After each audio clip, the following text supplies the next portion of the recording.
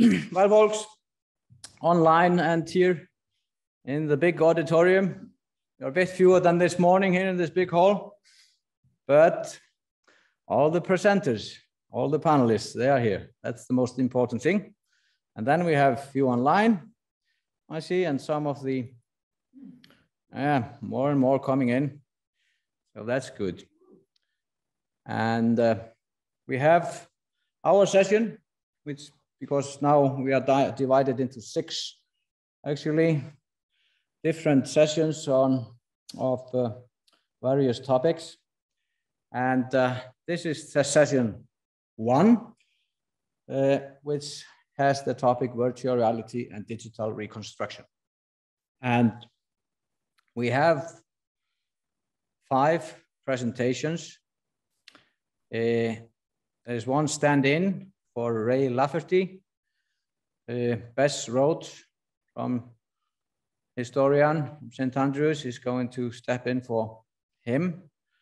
Worked with him on the Finnlagan project, but all the others are here online. So I think we just started,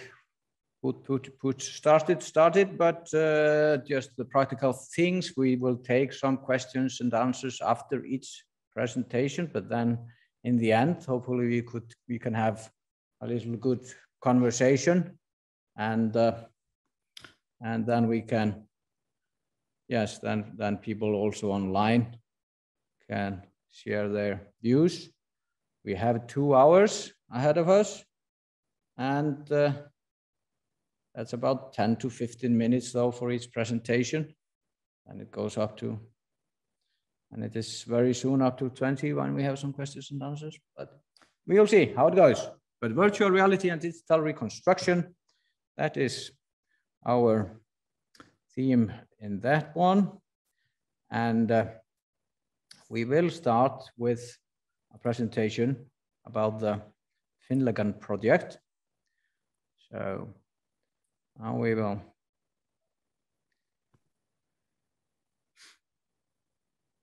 And yes, that is on the screen now. So Bess, yes, please.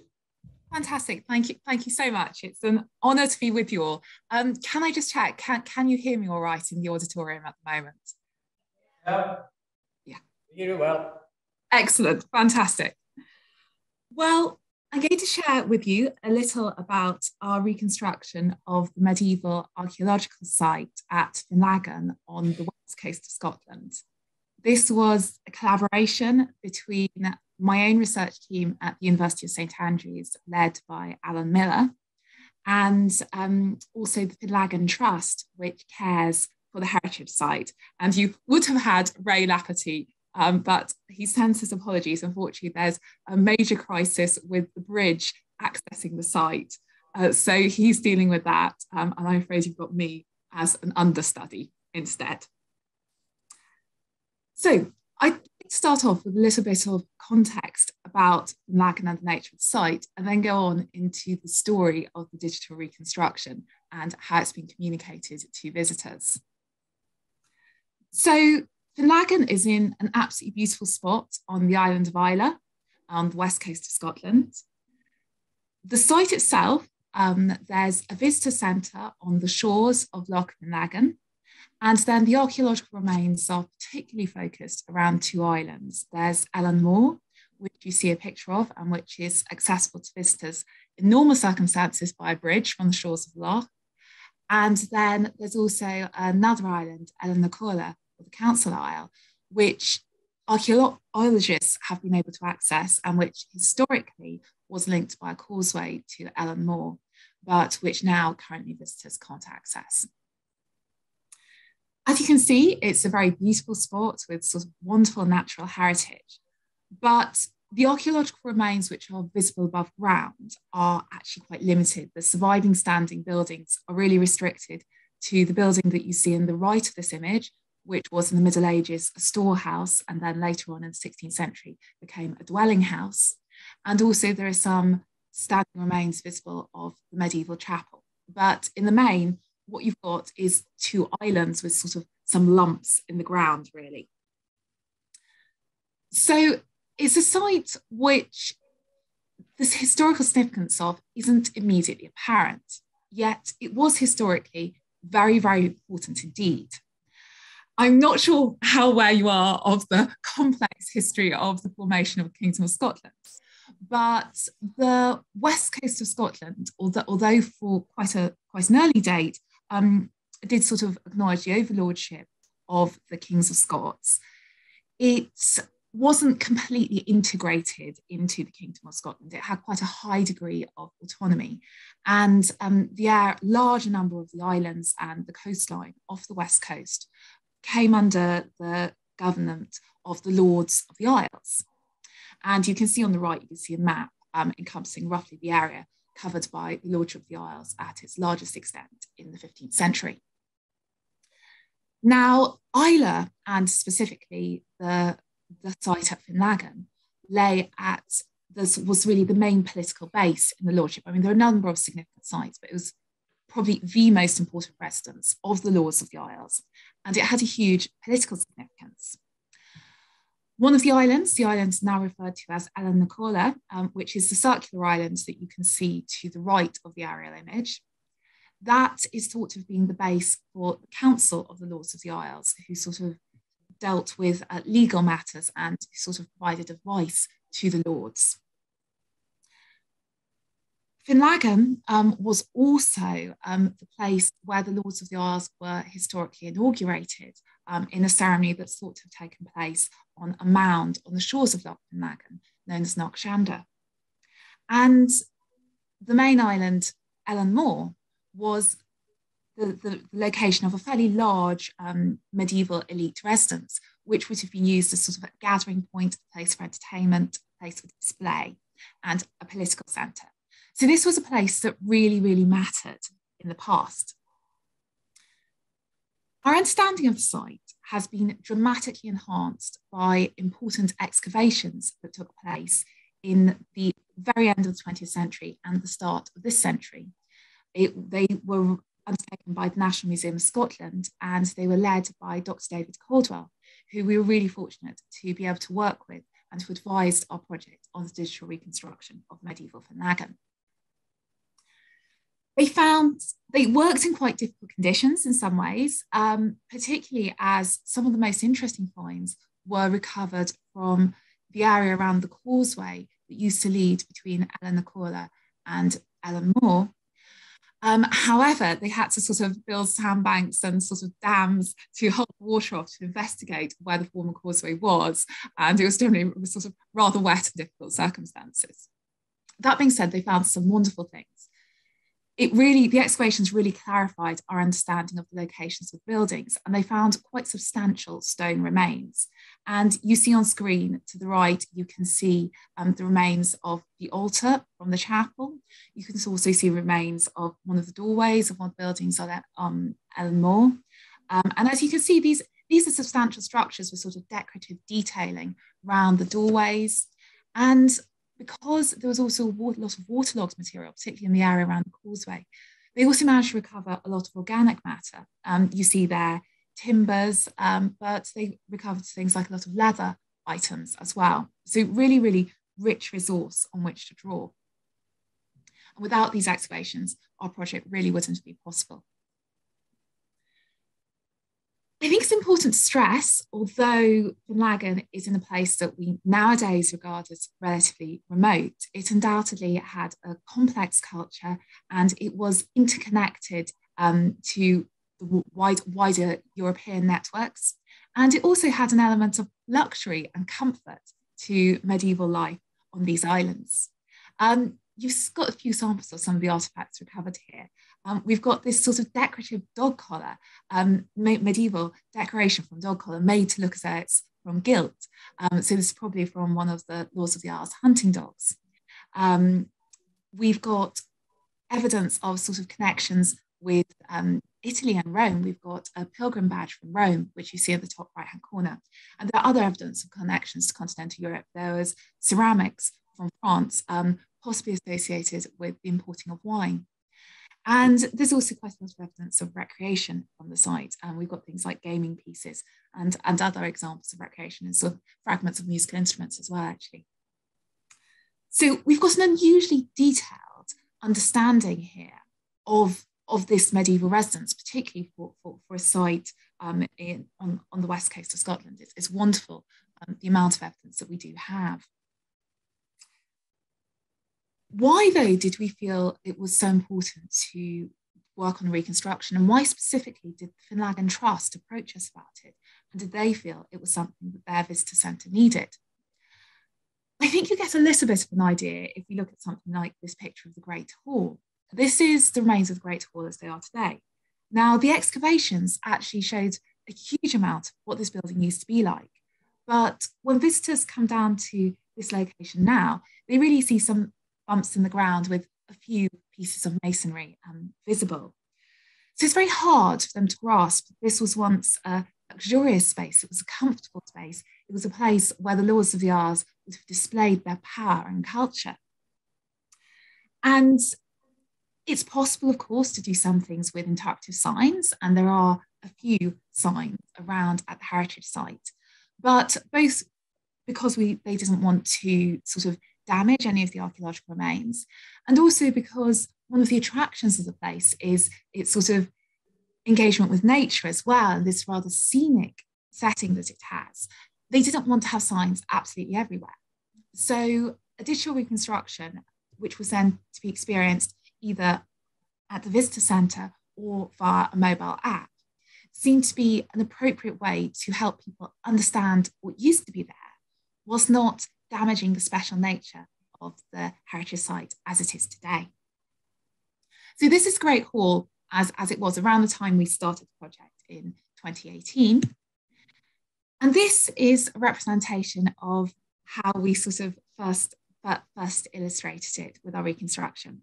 So we commenced in 2018 work on a reconstruction that was initially installed in 2019, although work on the project still continues. What you see here is representation of the exteriors of some of the buildings towards the end of the island nearest to the causeway leading to Ellen na Cóla. So we're on Ellen Moor, we're on the large isle, but we're quite near the causeway leading to Ellen na Cóla, the council isle. And what you see on screen here is to the left-hand side, there's a building that we think was part of the Lord's private quarters. You then see a boundary cutting off that sort of end of the island, restricting access there. And then you can see the Great Hall in the background. And then in the foreground, you can actually see the building that there's still some standing remains from today. That was in the Middle Ages storehouse, later became a dwelling house. The dimensions and locations of these buildings are fairly reliable. They were based very closely on the archaeological evidence, which also, of course, gave us wonderful insight into things like where the doorways were located. The materials that they're built out of are based on information from the archaeological evidence. There are some questions about some things to do with building materials. We think that the hall probably did have stone roofing materials. We think that a number of the other buildings on the island probably had organic roofing materials. Some buildings, we do have a few clues about the windows, but the vast majority, things like windows detailing of the design of the upper parts of the gables, things like that, that's something that had to be purely conjectural. So we represented the main buildings and the exteriors of all the main buildings on the two islands of Ellen na Cóla and Ellen Moor. But we also try to represent the interiors of quite a large number of buildings. And you see here reconstruction of the interior of the Great Hall. Again, you saw the space that you saw in its modern open air form today. This representation that you see here was one of the earlier versions we produced. And it's a blend of stuff that's rooted in archaeological evidence, stuff that's inspired by other sites, and stuff that is pure guesswork. So things like the fact that there were 3 fireplaces, there's 3 hearths at one end of the hall. The archaeologists discovered that, and that's something that is actually to be found in some other Scottish elite residents, including Linlithgow Palace. The detailing, having carved stone heads as the corbels supporting the roof, they also found those in archaeological remains. However, some other aspects, things like the fire screen things, that was borrowed from some medieval illuminated manuscripts. The construction of the timber roof was borrowed from looking at other examples of medieval halls. So it's a mix of things that we could reliably root in evidence and things that were guessed. You may notice there's tartan on the walls. That was a decision that was taken in conjunction with David Caldwell, who excavated the site, who has got evidence of striped material in records from the period. And he thinks the reference to striped material may be a reference to tartan, just possibly. You may have noticed, though, that the previous scene was empty of characters, and the original version of the reconstruction that we released and installed in the visitor centre in 2019 had no historical characters in it at all. And this was something that a lot of visitors commented on. And we were also very conscious that the spaces we were talking about were spaces that were in some ways a backdrop for human activity. They were a backdrop for the playing of music, for the giving of justice, for feasting and networking and entertainment. And so we were very anxious to try and include people, historical characters in the reconstruction. But this is not without challenges. As you may well be aware, sort of when architects and people create virtual spaces, they tend to use stock characters to sort of just people, their sort of mock-up street scenes.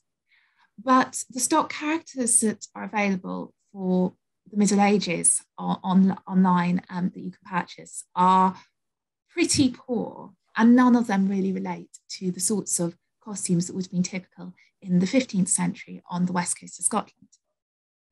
So we were very, very lucky to collaborate with a costume historian at the University of St Andrews, Westhoff Nyman, on researching what the likely clothing of the people at Finlagan was, and then creating sample designs, which then our team went on and turned into virtual characters.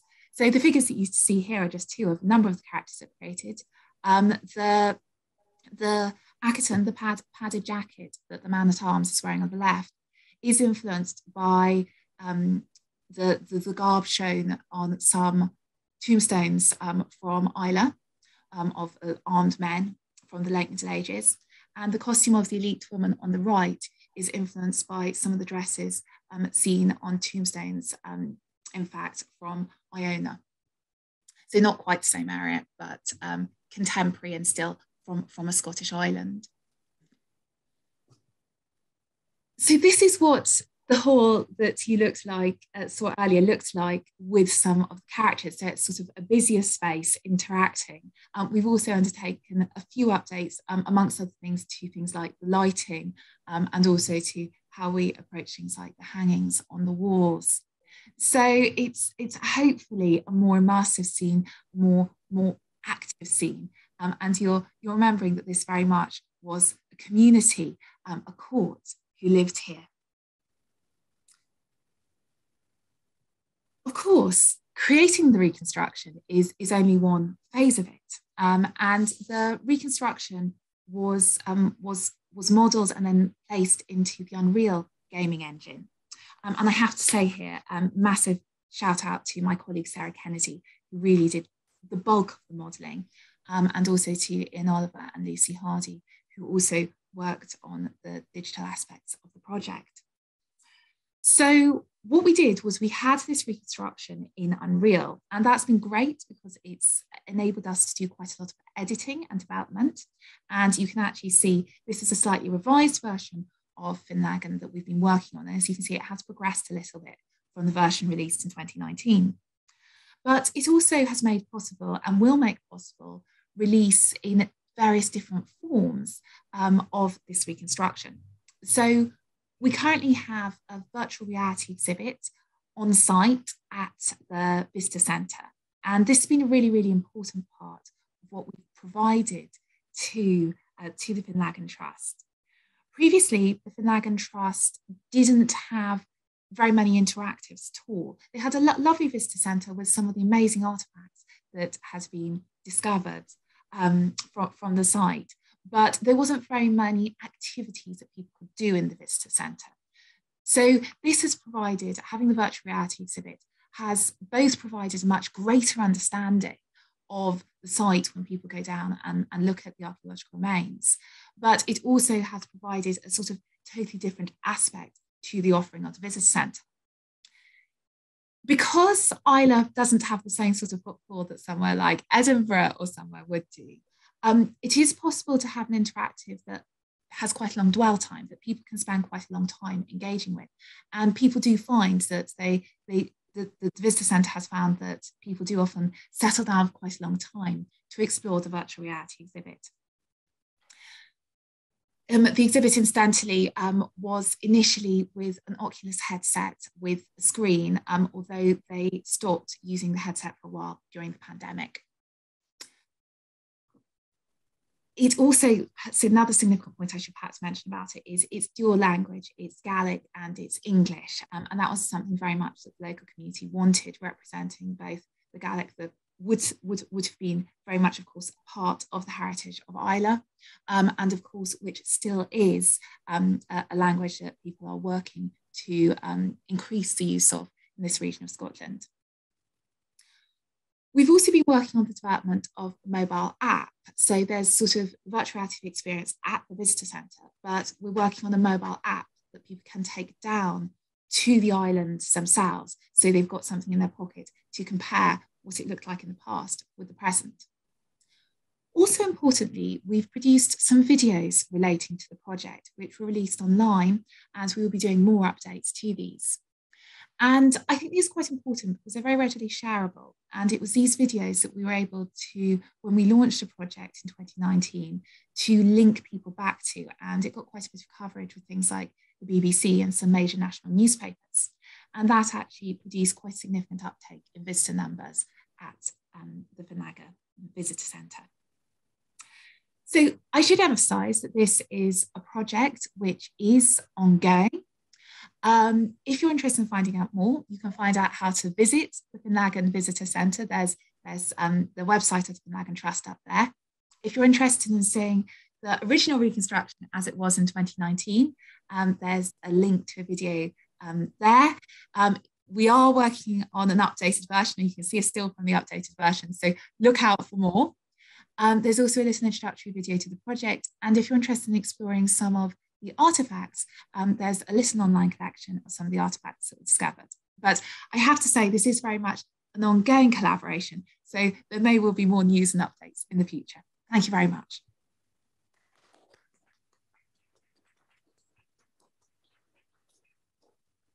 Thank you, Bess. So let's see if we have some questions for you. Otherwise, we take it at the end.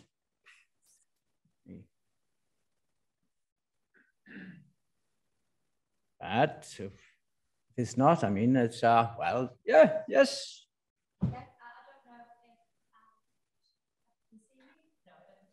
Come a little bit closer and I do apologise. I'm so sorry. I can't hear. I do apologise. Sorry. Hear anything? Okay. Is that any better? Yeah. That's better. Thank you so much. Okay. Thank you. It makes it sound look like a much more important question than it is, because I've walked all the way up.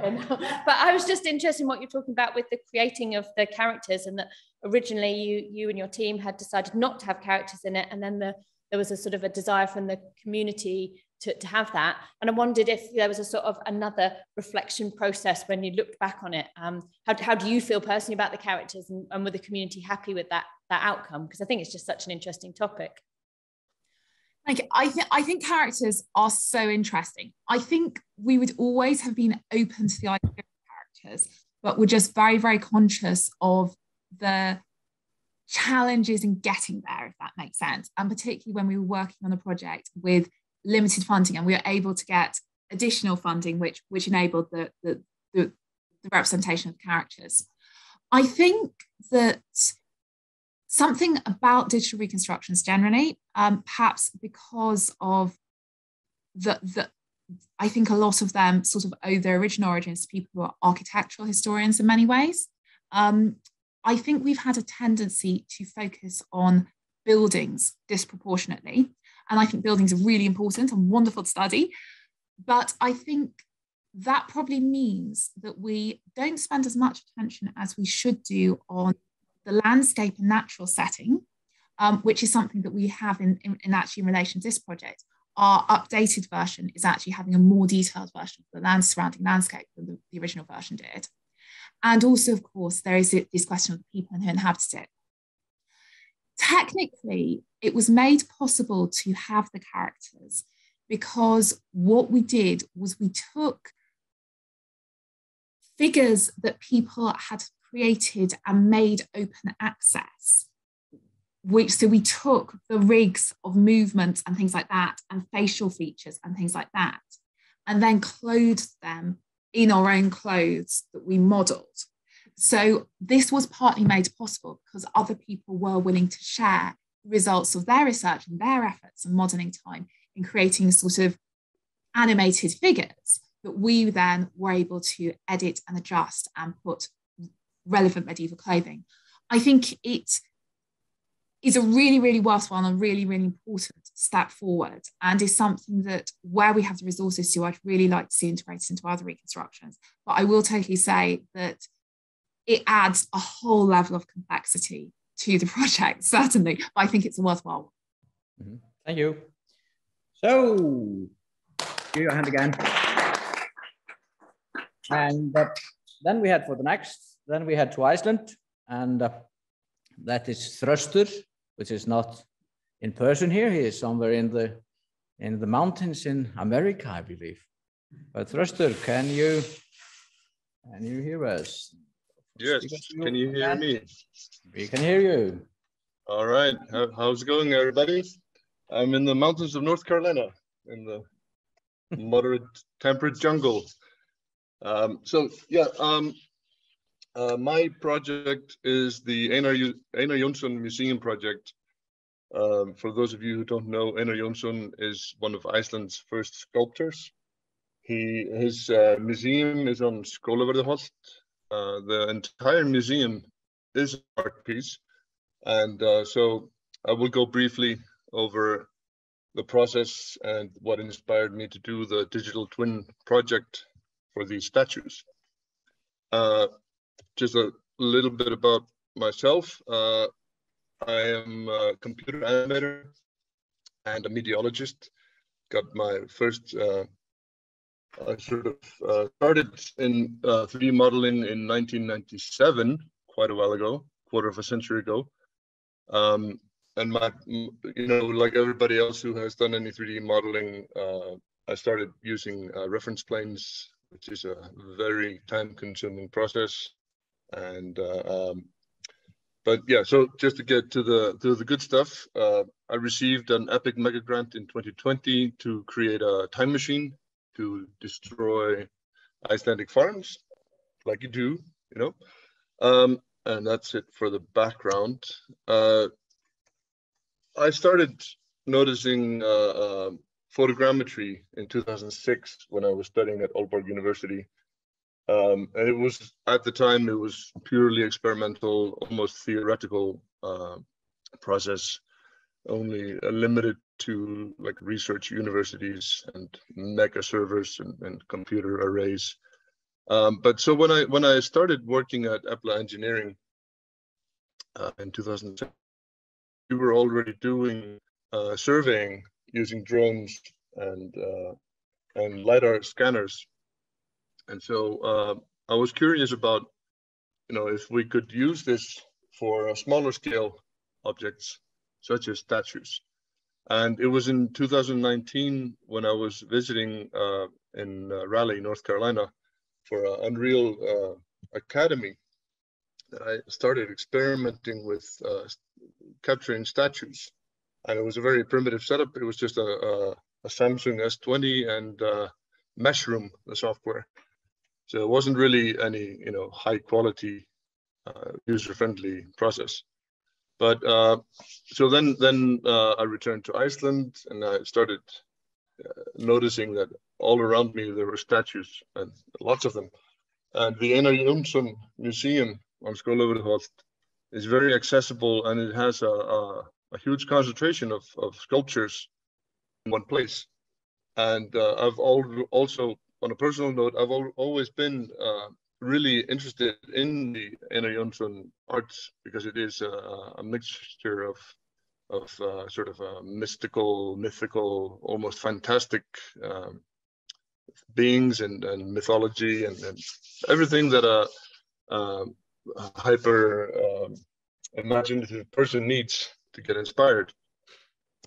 And so the foundation for the project was really started after I had done a number of photogrammetry projects just for myself of the statues in the garden. And I was on winter break from school with my daughter. And so we went to visit the Einar Jónsson Museum, and I had Sketchfab installed on my mobile. And I showed some of the statues to one of the employees at the desk. And she said, you know, you should really show this to the museum director, and gave me and her name is Almadís. And so I sent Alma some links to the models, you know, telling her, you know, this is just my personal stuff. Didn't know where to apply for permission to create the models, but I figured that, you know, I wasn't doing this for professional purposes. And I said, you know, do you think that there's a sort of foundation, or is there any way that we can bring this to the, you know, bring this to more people on via sort of official channels, you know, through the museum?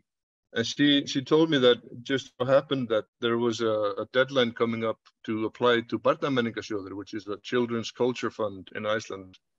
And, you know, we should try putting together an application to make this an official project. And so, just like, you know, anything Icelandic, if it wasn't for the last minute, nothing would ever get done. So we managed to put together a good application, sent it in, and it got approved. So we applied for a certain amount, and we got the full amount. So we were able to sort of identify 10 pieces of art. And you will notice in the background, I have pictures of the artwork, and this is all 3D models. So none of the images are of actual, you know, in garden statues. These are all screen captures from Sketchfab. Yeah, so we were awarded the grant, and we decided to single out 10 pieces from the collection to start with. And so the project was set up so that the museum staff would gather whatever information they could find on the statues and the process behind the statues and all this. And we would have a person narrate, make a narration about the statues. And so Epla was doing all the practical stuff of capturing the images, processing, and post-production, also with video for social media and marketing purposes. And so, and we also, the idea was and is to make this as a art curriculum for children, you know, from the age of 6 up until, or even younger. But yeah. And so the process is just like any other photogrammetry process, really. We use cameras. Sometimes we have to use phones where the cameras are, you know, not practical. But, you know, with phone cameras today, they are, wouldn't say they're almost as good, but they get enough of the job done. Some of the statues are very tall. For example, the Ingólfur Arnarsson on Arnarhóll and Jón Sigurðsson on Austurvöllur. So we had to use DJI Mavic Pro for those. And since we are a licensed drone operator, we just had to apply for a license to fly in the city. And, you know, we have a good relationship with Isavia, so we usually get those licenses on fairly short notice. And even though I had started using Meshroom when I started using photogrammetry, I've switched over to reality capture because it's a lot more powerful and more intuitive in terms of UI, especially if you have a 3D modeling or any kind of CG background. which brings me to the cleanup software. I use ZBrush, Photoshop, and Maya to clean. And then we use, at the moment, we use Sketchfab to present the models. And I will leave a link at the end of the presentation. But the thing is that Sketchfab is sort of like YouTube for 3D. I've found it less and less appealing in terms of, especially when you have a targeted audience like school children. You don't want to have suggested models right next to the model you're working with, unless it's your own models. And Sketchfab really, yeah, it's a bit like YouTube. So we are investigating potential platforms that also give us control of the content much more.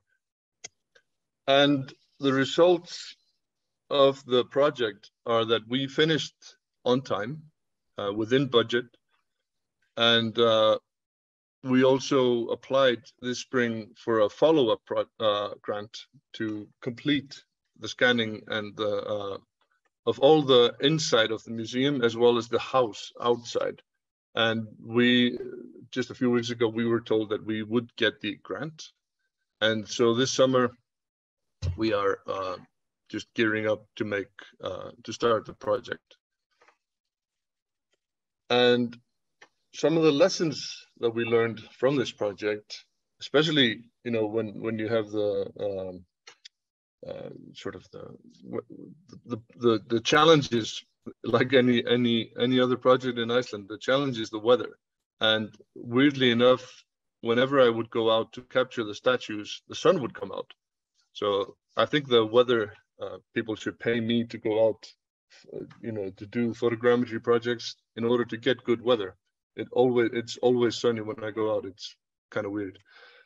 It also surprised me how many trees there are in Reykjavik, especially around statues. It was a bit of a challenge sometimes to get especially when you had to use a drone, to get the drone to an angle, good enough angle to get good shots of the statues. In terms of user instructions, I really can't overstate the importance of getting, you know, the actual user testing done, because what you think is logical, it may not seem logical to a 6-year-old or a teacher or a parent or whoever is going to be showing the results or the project to the user. It's also important to realize that if you didn't build the platform yourself, you will, like the Sketchfab platform, for example, they can change it with short notice or no notice. And we had with Sketchfab, unfortunately we had to disable the audio because, well, Sketchfab disabled the audio because some users had been uploading copyrighted material as audio to their models. So they shut the audio off for everybody, which sort of drives us to test other platforms. And that also will probably work out better in the end. It also, I know that most people in this audience that are coming from the museums, you will know that you are definitely understaffed and underfunded, and we need to find ways to pressure municipalities, private groups, governments to see the value in, you know, 21st century technology. And COVID really showed how remote museums can help. So just to leave you with an overview of the statues. So these are actually 14 statues, that 4 extra ones that are not necessarily a part of the project, but they're all available. And if you go to this link, sketchfab.com, listas af Einars, you will see you can see those statues, and they're fairly high resolution. Yeah, and I think that's it for me. If there are any questions from the audience about the process, how we did it, I would be happy to tell you about, if you want to reach out about the Mega Grant project from Epic Games. They have a huge war chest from their incredible income model, and they support all kinds of projects. Yeah. So, any questions from the audience? Well, see about that. If you stop sharing. Yes. But thank you, Þröstur.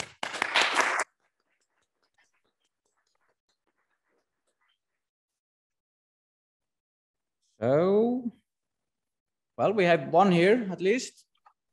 Okay. Was a good trick here. Okay, this is really incredible work, Þröstur. Hannes here. So each statue is almost like an entire landscape. You know, there's a lot of detail in his work, and you feel, and you're thinking, I'm immediately thinking that there's a whole guided tour around a single statue. Did you actually? So your audio recording and sort of the background audio, was that recorded with a travel around the statue in mind, or did you create like a guided tour like into certain details? Because there's a lot of like different things going on for a single statue. Yes. So what we did originally was the staff. Believe it or not, there's really little information on Einar Jónsson and his work. Like, he really didn't like talking about himself, and so the museum special staff were really having a hard time getting that making it more, you know, audio interesting. So we had to kind of leave it up to people. Like, we had a study guide that was created for the statues with some questions. You know, what about the sort of what is the story going on in the statue? Who are the, especially when you had like the mythological characters. How can you relate that to, you know, back to the Norse mythology or the Greek? And so for this second, what we're going to do in the second part of the project is we're going to work with the not the Ministry of Education, but the Directorate of Education, Menntamálastofnun. We have some study material editors there that are going to help us with the art and history aspect of making it more immersive, and because they have a lot more experience in making sort of immersive study materials, and any suggestions, absolutely, you know, shoot them my way either through LinkedIn or tht@efla.is. Also, when I'm back in Iceland, I'd be happy to meet with people that have suggestions or input or comments or anything. It's a work in progress, and I feel that it's gonna sort of open more eyes towards how we can remotely access these statues. It's a good question. Thank you. Any more questions? Any questions online? No one raising hand there. So, but just thank you for this, Þröstur. This was all right. Thank you. This is a work in progress, and a very interesting one, and shows us all how much you can actually do and bring some artworks that not so many actually go to see to a new life digitally. But yeah, give him a hand again. You have to make some noise. Just one extra note that I just remembered, because I don't want to remember it when the next presentation is started. It's been really interesting in merging this technology with art, because it is sort of, I think it's a really promising platform. Definitely is. Definitely is. Well, next we will take to the outer Hebrides, and that's Rebecca, Rennell, and Emily, wasn't it? Emily Gall, and we have to find the presentation.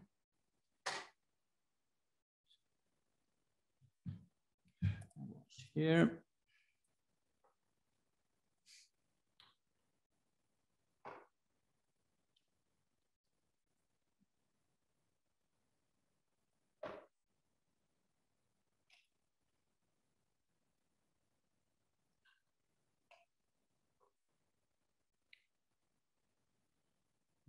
There we go. Well, right. Yeah, use the remote. Or just the others. Okay, lovely. Thanks very much. Okay, my name's Becky Rennell. I'm an archaeologist from UHI Outer Hebrides, and I'm based in Uist, which is a small island. And this is my colleague, Emily Gow, and today we're going to talk to you a little bit about our project, the Uist Virtual Archaeology Project. And this is a digital archaeology interpretation project. So I'm going to talk a little bit at the beginning about how the project came about, how we got where we are today, some of the challenges that we have with our archaeology, and then I'm going to pass over to Emily, who's going to expand on all the lovely detail of things that we've been doing. And finally, I think we'll finish up with just some initial reflections since the launch of our app, which is the kind of key output of this project. Okay, so if I click this, next, there we go. For those of you who don't know where the Outer Hebrides are, so this is a group of islands, an archipelago on the west coast of Scotland, and the area that we work in, and what I'll be talking about today is this chain here, which we know as Uist, which comprises North Uist, Benbecula, and South Uist. And landscape, as you'll see, is really quite important to where we work. So the starting point really is that Uist has absolutely amazing archaeological heritage. We've got sites of local, national, and international significance. Here are just two. I could talk literally for days about how amazing the archaeology is. On the screen here, we have Barpalangus, which is a Neolithic chambered tomb. And on the right here, we have Callan, which is a Bronze Age site, which we'll be coming back to, which is probably one of our best known and most iconic sites. So we're really lucky because most of these sites have been exceptionally well researched, and they've been really widely published. So here we've just got an example of some of the fantastic publications.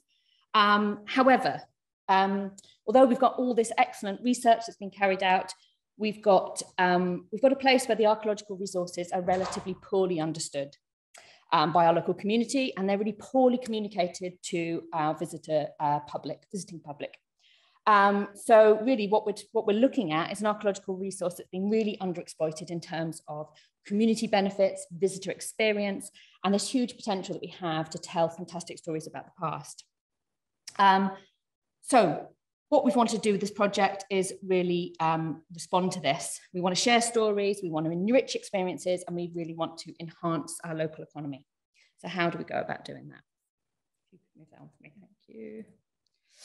So first of all, we started looking at what the challenges were. So one of the first challenges that we have in these beautiful islands is one of accessibility. Lots of our archaeological sites are in places that are largely inaccessible. They can be in places that are difficult to get to. So here is an island, an islet broch, that's quite difficult to get to. But we also have tons and tons of archaeology that's inaccessible because it's hard to find and hard to see. So on the other side of the picture there, or the slide there, we've got some buried archaeological remains on the Macha. So another huge challenge that we have, there's really limited heritage infrastructure where we are. Only a handful of our sites actually have any kind of signage whatsoever. And you'll see from the slide here, two examples. Those who are familiar with Scotland and Scotland's signage will notice that this one here in the middle is fairly dated. And we also have the kind of problems that we see here, which is that's that site at Hallan of international significance, and someone's camping in the middle of it. So this is a problem for us. We also have really fragile landscapes. We have huge erosion issues. This is a huge eroding prehistoric mitten at a site called Balasha. And here we have our Hebridean Way, which is the walking route that we refer to in this project. And the posts are just literally falling into the sea. So what do we do about this? So the starting point really was to stop whinging about all the things that made it difficult and try and look at our challenges instead as opportunities. So what have we got? We first of all need to recognise that our archaeology looks really different from, say, Orkney, which is the place that we often find ourselves, for good or bad, comparing ourselves to. Our archaeological remains aren't upstanding. However, we've got really rich archaeological landscapes. We've got absolutely incredible preservation. We've got loads of buried remains, and there's this potential to have a huge sense of discovery. So the challenge is how to convey this really rich story of the past when we've got largely invisible remains on the ground, save for just a few pile of stones. And so this is where this has presented us with the opportunity to look to some technological solutions to try and be more innovative and more imaginative and creative in how we do that. So this is where the Uist Virtual Archaeology Project started in 2020, nicely timed for a pandemic. The project is a partnership with our local council, with the Corlia, Rennell and Shear. And we are very happy and lucky to be partnered with, funded by Nature Scotland's Natural and Cultural Heritage Fund, which is ERDF funding, and also Heritage Lottery, the council itself, and our local estate, Þröstur. So our funders have a real interest in heritage, which is great, because so do we. Our funders also have a real interest in the natural landscape. And so these things have all really come out in this project, some of the core themes. So we've been working with a fantastic development team called Peel Interactive, and we've created Uist Unearthed, and this is a cross-platform mobile app, which has AR reconstructions of 5 sites on the Hebridean Way. And then very recently, as in about 10 days ago, we launched our mixed media exhibition, which reflects on wider aspects of the project, which we'll talk about. So hopefully I kind of set the scene of why we're here and why we're doing this, and I'm going to ask Emily to talk about all the fantastic detail. Thanks, Becky. Okay, I'm going to use this. So this is what the app looks like, just to give you a bit of a run through when you open it. So there's a really important opportunity here, as we mentioned briefly, to enhance some existing visitor infrastructure that we have here, which Becky mentioned. That's the Hebridean Way, which runs from the very southern tip of the Outer Hebrides all the way up to the northern tip of Lewis. And using this routeway, we're starting to tell the story of Uist over 4,000 years, prehistory and history, through 2 really key landscape themes. That's living on the Macha in South Uist and living on water in North Uist, because we've got this really diverse landscapes here. And Macha, for those who may be less familiar, it's this low-lying sandy grassy plain on the west side of the Outer Hebrides. And the sites are then roughly chronological order, which is really nice. So much of the users of the Hebway will travel south to north. So you start in the Bronze Age and you work your way up to the medieval and the Lord of the Isles, which is really nice. And within this app, we've got this map interface, so you can see here which signposts other heritage sites as well, so not just the ones we've covered. So just signposting and starting to get some more joined up thinking and promotion there as well. And to illustrate some of the stuff we've done, I'm just going to use Cloughallen as an example. This is South Uist on the west coast, and we mentioned that several times before. It's a Bronze Age site. This is what it looks like today. So you can see there's three conjoined huts there. And that's the interpretation. So it's some panels, they used to be up on posts, and some cows used them as scratching posts, so now they're knocked down and they're on the floor. They're quite faded, the information is good, but there's clearly something that we could do here. And it's been really extensively excavated, as many of our sites have been. This is by the University of Sheffield, so that's what it looked like under excavation in the 90s and early and late 80s as well. And it's a much smaller part of a wider settled landscape. And we argue that these sites, they're best understood in their landscape context. And a key aim of ours has been to really encourage engagement with place throughout this project and all the work and all the outputs we make. So resultantly, although anyone can download the app, and I encourage you to do so if you're interested, it's free to download, to get that full augmented reality experience of the life-size reconstructions of these sites along the Hebridean Way, you have to be at the site, each of the sites where there's a QR code, that's the QR code there, embedded in our logo, and you bring that up that way. So it's really important to us that these heritage assets actually cannot just be accessed from anywhere. For the full experience, we want people to go to Uist and understand and get the context, the landscape context of these sites. And so using AR, what we've done is essentially we're revealing these sites, these buried sites, which are hidden either conceptually or physically. And that's what it looks like in the app. So that's Hallen there when you scan the code, and all the reconstructions, they're really meticulously researched, and again, based on all these decades of excavations that we have here. And I won't go into this in too much detail, but just to say that another opportunity we had here was to really embed the Gaelic language in an innovative and sensitive way as well, as the language of the region. It's really important there, but happy to answer any questions. I won't go into it too much on how we did that. And here's another view. So this is it here. So you can see we've got this life-size reconstruction, all based on the archaeological evidence, lots of discussion, lots of back and forth between ourselves as archaeologists, the developer team, the modelers, and then the original excavators as well. So it's really interesting from a research point of view, understanding how we use space. And you can see a few of these blue dots. Each one of those triggers information, multi-layered information, whether that's audio, text, or images. And that was really important to us. I think on the broad scale, we've got 2 main audiences. We've got our visitors and communities, but it's really important to know that within that, there's a huge amount of nuance. Different audiences want different things, and they're not monoliths. So we wanted to explore our audiences and what they needed as much as possible. So we used a variety of media to communicate some quite complex archaeological data. So this is a still from an animation we created, which tells the story of the mummified remains from Clachallen. And then we also use things like illustration to show the deep phasing. You know, this is millennia of occupation at this site. So using a series of illustrations to show that, as well, lots of infographics, things like that, to talk about place names and understand the composite bodies and things like that, as well as bespoke models and photogrammetry models as well. So real mixed media going on here.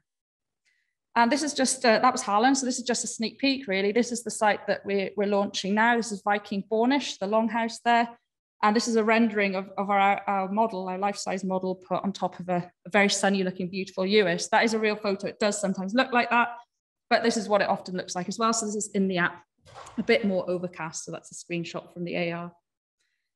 And then during our beta testing, and since the launch last year, we've had some really useful feedback that we've been able to implement, which has been really important. And again, I don't have much time to go into this, but I just wanted to flag as well that we've been able to do a huge amount of co-production and collaboration over the last few months, which is slightly hindered by COVID. But as we come out, we've started to be able to do a lot more, from school groups to historical societies as well, creating photogrammetry models, creating animations with them, lots of testing, recording Uis voices.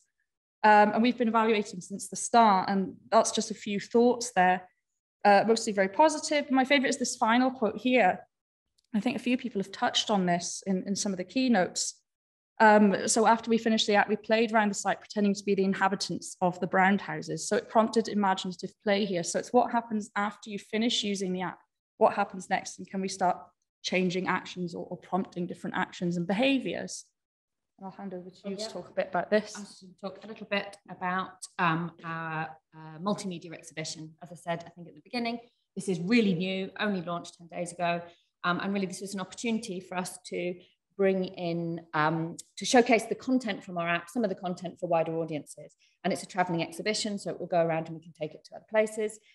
It's comprised mainly of this beautiful graphic that Emily's already shown you, the real landscape augmented with this really accurate model of the longhouse, the Viking longhouse of Bornish. And we were also delighted the other day to realise that when we went to the Settlement Museum to see the reconstructions there and just how similar and feeling very connected, which was really lovely. We also have in our exhibition, we have 3 interactive screens where you can engage in different information, stories, artifacts, 3D models. And we also have some actual 3D printed artifacts. We've played around with the colors here because they're not real. We've made them quite wacky, silly colors relating to our branding. We're really keen and interested to know whether people think that works or whether that's maybe a bit daft. We also have this interactive, which is assemble a mummy, a Bronze Age mummy with magnetic pieces, and that seems to be fairly popular with kids. And finally, the kind of the real showstopper seems to be our VR headsets, which is again reusing models from the AR app on a VR headset. And one of the lovely things that we're finding already, 10 days in, but early days, but that this really appeals to quite a diverse audience. So of all age groups seem to really enjoy it. So I'll ask you to talk about reflections. Yeah, back again, double act. So yeah, I'll just end with some initial reflections about user data and what we're seeing. We've had over 2,000 downloads since we launched last year. And when you look at the QR codes and scans and the initial user data, it looks like some people are spending up to 28 minutes of use at these sites, which I think is really important because we spend a lot of time at these sites. And you sort of see people, they'll come over, they'll kind of dutifully look at the interpretation board for a minute, and then they'll carry on walking. So people are spending time at these sites. They're getting inside the houses, they're ducking and crouching to get in them and just engaging with the sites a whole lot more and for longer. And that has important implications, I think, for things like stopping and spending longer in Uist. And in terms of content, what people are looking at, it looks like they're using the northernmost house and the mummies the most. They find that more interesting, or is it because it's nearer to the QR code and they're already so blown away by the initial life-size reconstruction that actually then they just focus on one house. Other reflections, probably too much content. I think we were very excited. There's so many stories to tell from all these sites because there's been so much excavation. So we wanted to tell all the stories. And actually, I think that there's a big argument for scaling that back a little bit. And generally, a lot of in terms of what people are looking at, they seem to be enjoying more talking to people, the animations, the illustrations, the audio, rather than the bespoke sort of 3D models and the photogrammetry models. It's more about the very visual things that they seem to be enjoying more, which is quite interesting. And I've highlighted a lot of positives, but I think it's important to also highlight some of the challenges we faced with this. And many of these are inherently linked to the fact that we're really pushing the technology here and its capabilities. We've been really ambitious, and this has been met with real determination by our developer team, PL Interactive. They've been brilliant, meeting our vision, and there's been a lot of back and forth on that. But some of the things are things like 4G connectivity in rural areas, and the time-consuming AR alignment process as well at these sites. And although it leaves no trace in the landscape, which is a major bonus for our funders and the things that they're concerned with, the technology is not without its maintenance obligations, and that's a consideration as we go forward and beyond the life of our funding as well, what happens to these assets afterwards. And then finally, just to touch on concepts of authenticity quickly, I think as archaeologists, this is something we've historically been quite concerned with. What is authentic? And that, thinking about those 3D printed artifacts as well. And we've been playing a lot with that concept of authenticity. And there's that real tension there between our desire for what we perceive to be authentic and actually creating a valuable experience for our users and our audiences. So that's been a really important consideration that we're always thinking about. And just to finish off with this photo, this kind of sums up the project in a while, you know, in a way. In very basic terms, what we've done is upgrade the interpretation facility for those who want it, and it takes what we're doing beyond the interpretation panel. But what we're also doing here is promoting this active engagement with these sites and injecting a bit more energy and activity within them. We want people to go and touch them and look at them and crawl around in them. And finally, we see this initial project as the proof of concept. We have this initial funding commitment now from our local authority to extend the project to across the Western Isles, the rest of the Western Isles, while always reflecting on what we've been doing for the last 3 years and what we can do differently next time. I'll just take a minute to thank our funders. And finally, yes, if you want to learn more, we've got the app, it's live now. There is initial information if you can't get to yours that you can download. Those are our handles, email addresses, and also we have got our VR headsets here with these reconstructions as well, if anyone would like to have a look in the coffee break. So thank you very much.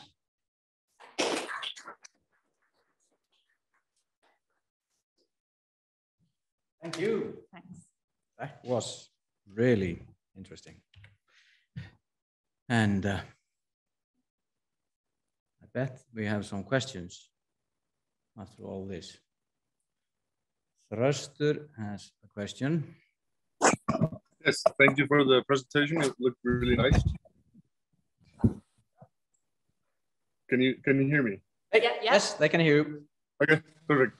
So the QR app, is that a proprietary app, or did you buy it, or how was that process? I've been looking into this and not finding one that I liked, but this one looked good.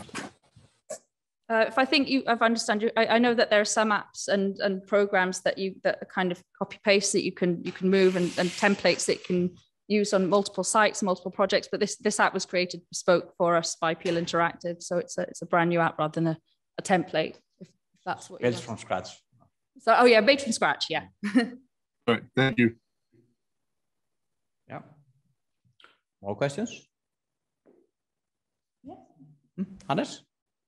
I'm also very curious about how you interact with your customers once they got the app. You seem to show some data about their behavior, like they actually scan this code, so you get notified or it's logged or something. So when you distribute these things across the entire region, are you going to be able to track their travels and see like where they go? I'm not like, no, I mean, there's a danger there, but it might also be very exciting.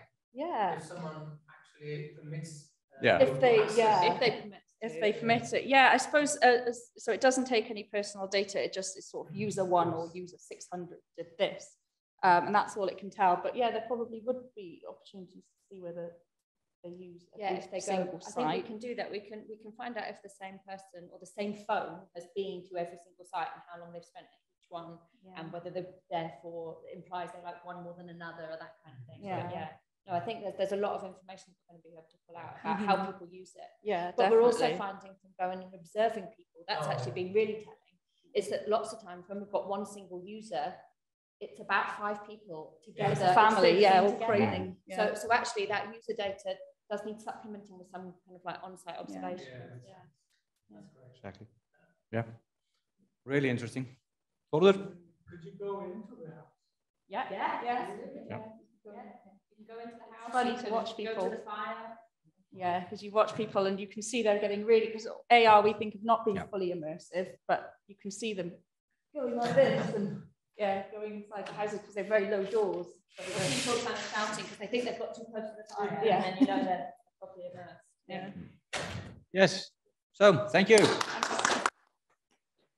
This is really, yes, the augmented reality is something that I think we are stepping just into a totally new field of informative interpretation and on site just, and yeah, I love thinking about AR and all the possible things, but this session, I mean, this session has so many aspects, and now we are going to hear from Högni Vilhjálmsson, a professor at the Reykjavik University and also a founder of the Envalis, about if you can use the AI or the artificial intelligence in some ways to this. So should we try to share this?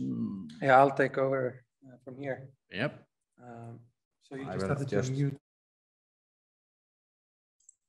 So, oh no, we still have the echo. Okay. I'm just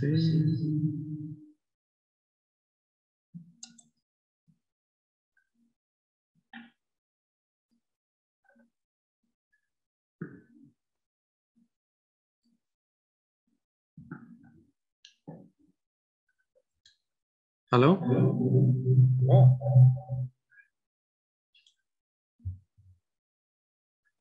Okay, then hear it online. So, Þröstur. Can you hear me, Þröstur? Já, ég heyri ykkur. Já, bara svolítið ekko. Ekki skárra núna? Það svolítið ekko hjá þér. Já, þetta betra núna, miklu betra. Þessi mæk on, sko. Það er kannski alltaf lagi núna? Top, nice. All right.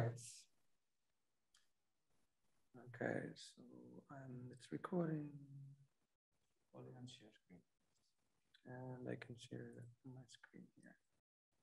Great. Now move it to that screen here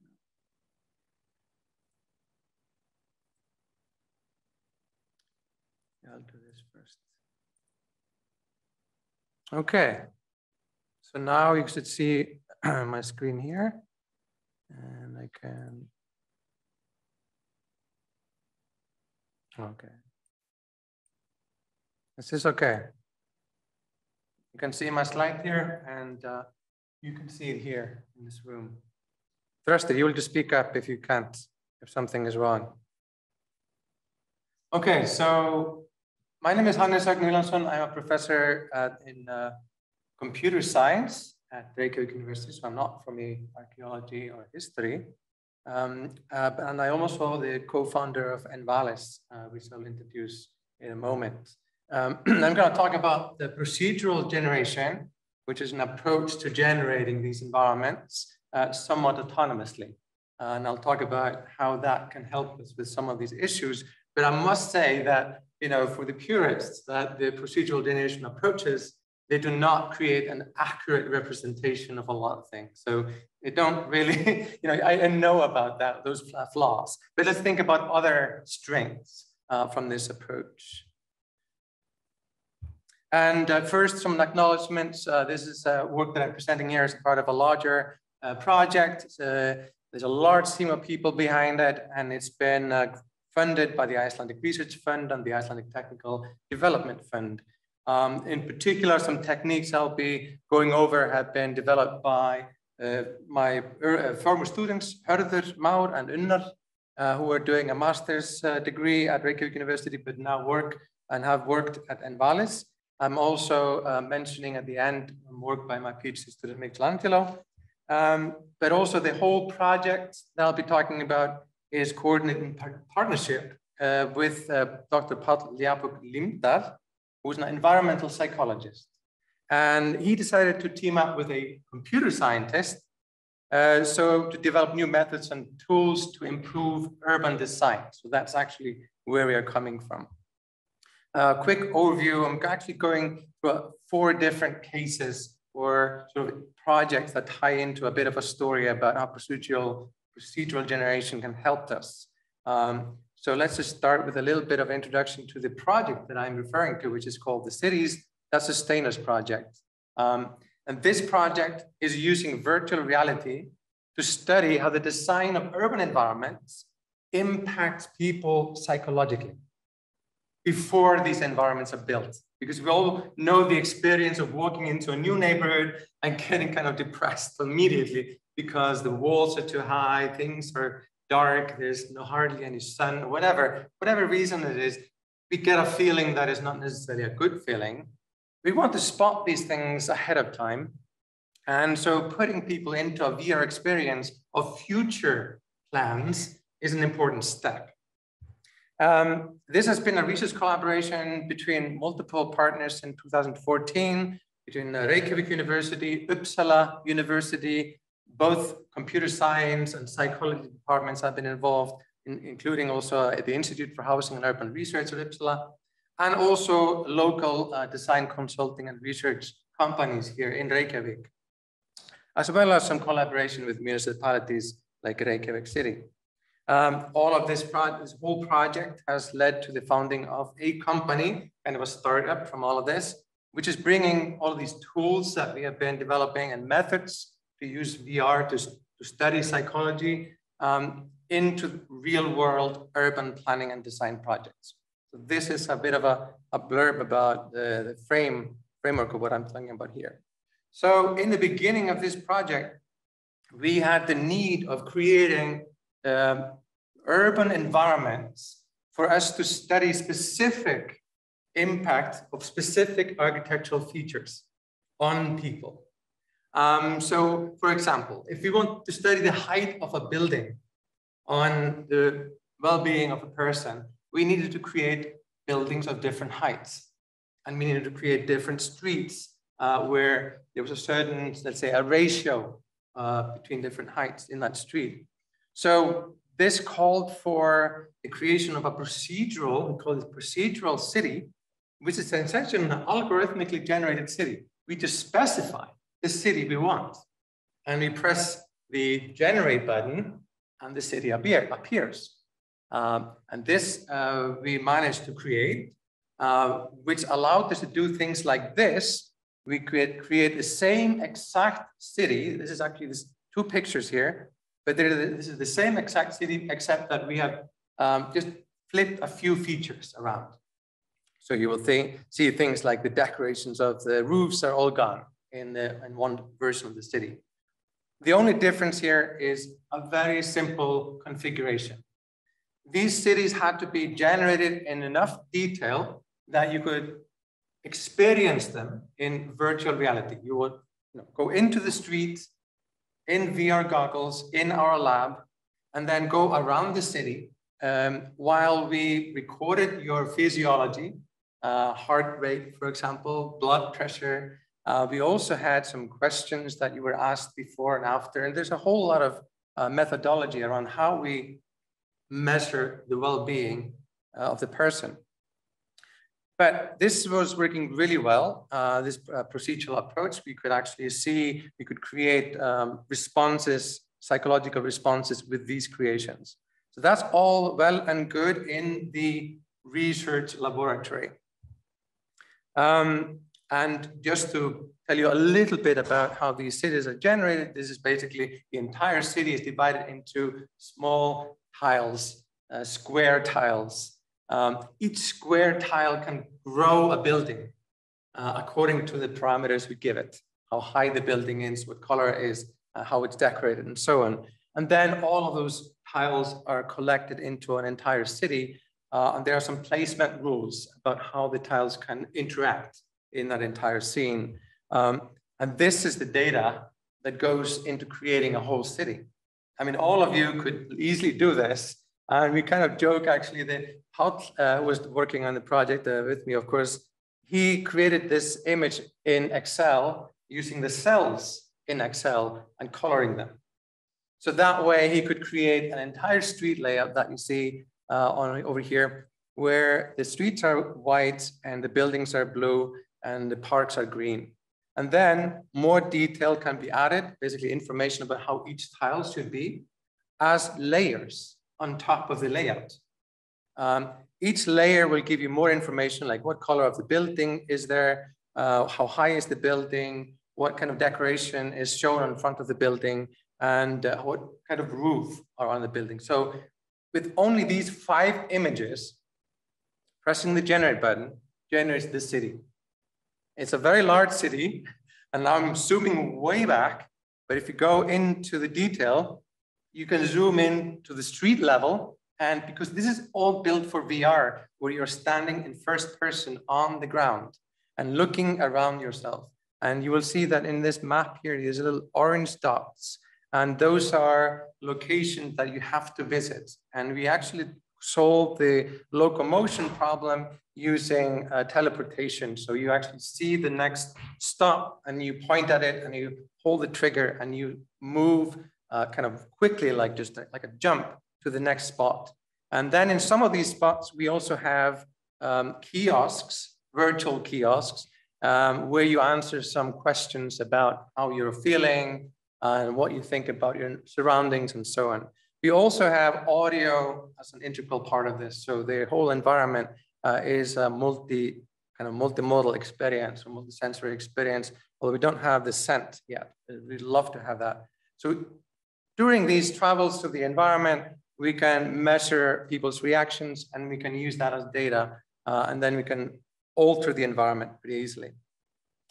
So this is very good, again, as a part of a research lab. But then we had one research question that was very important to us, because we are measuring all of these psychological responses in a VR created artificial environment.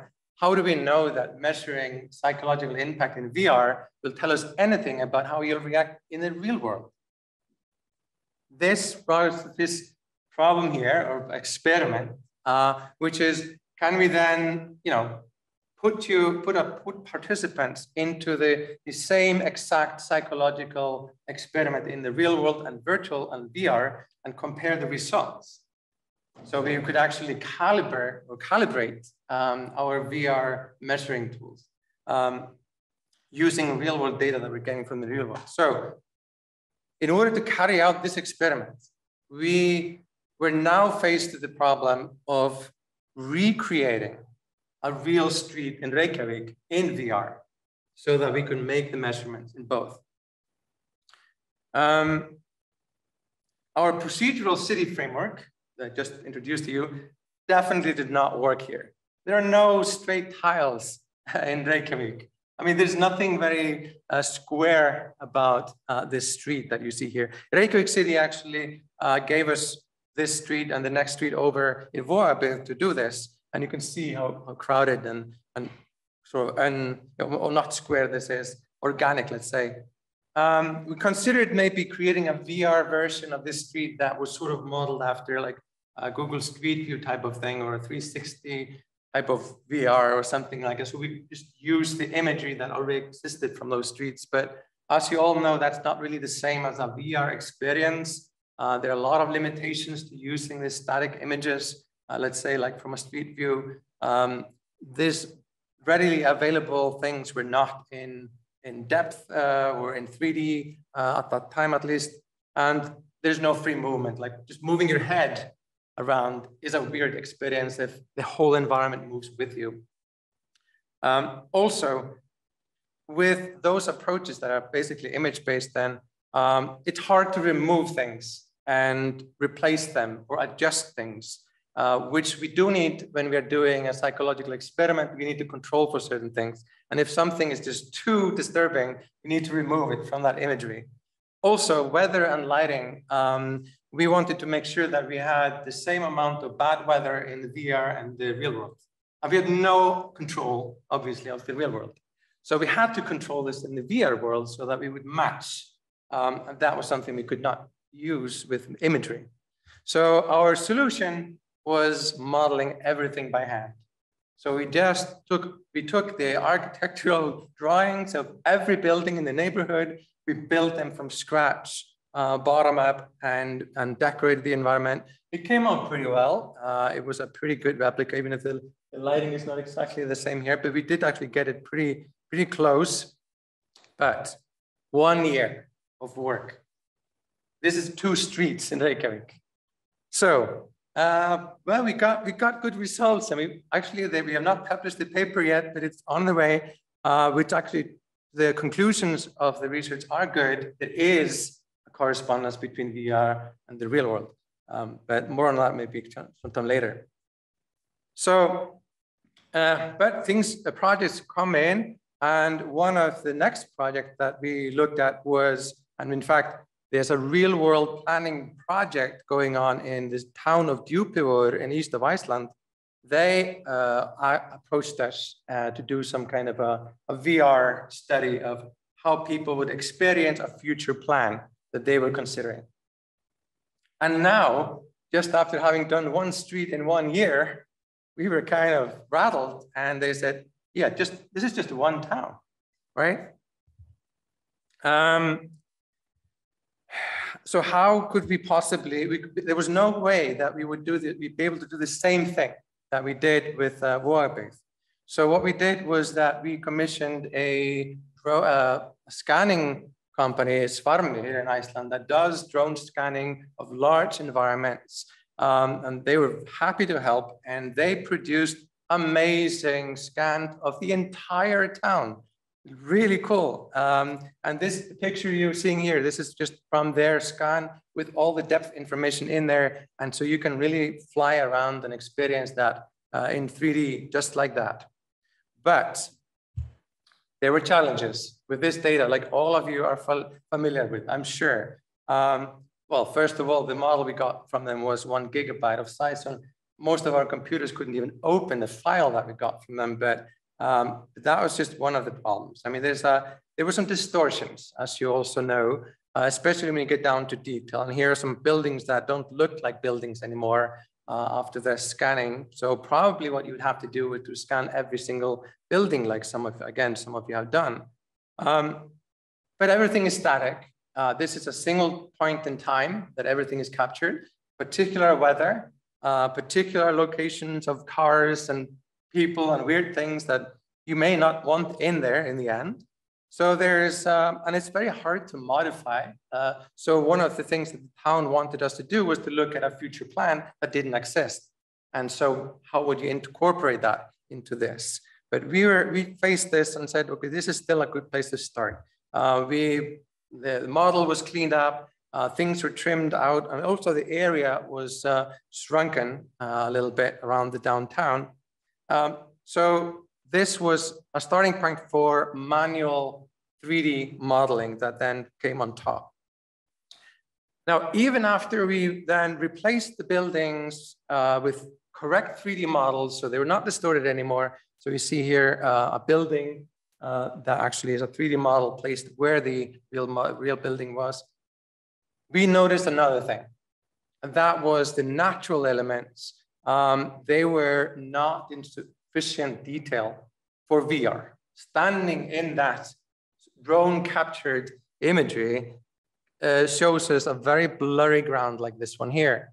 And this could be a bit distracting, even if the buildings were nice.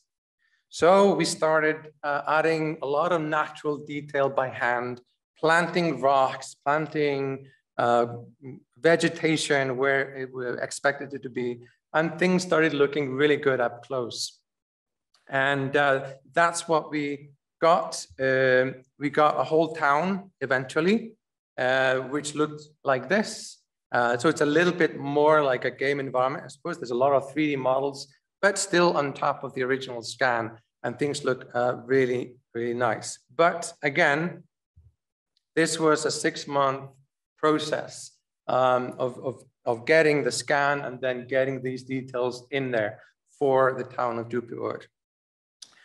For the sake of time, I'm not gonna show you this environment in real time. I'll maybe show it to you later, but I'm gonna move on.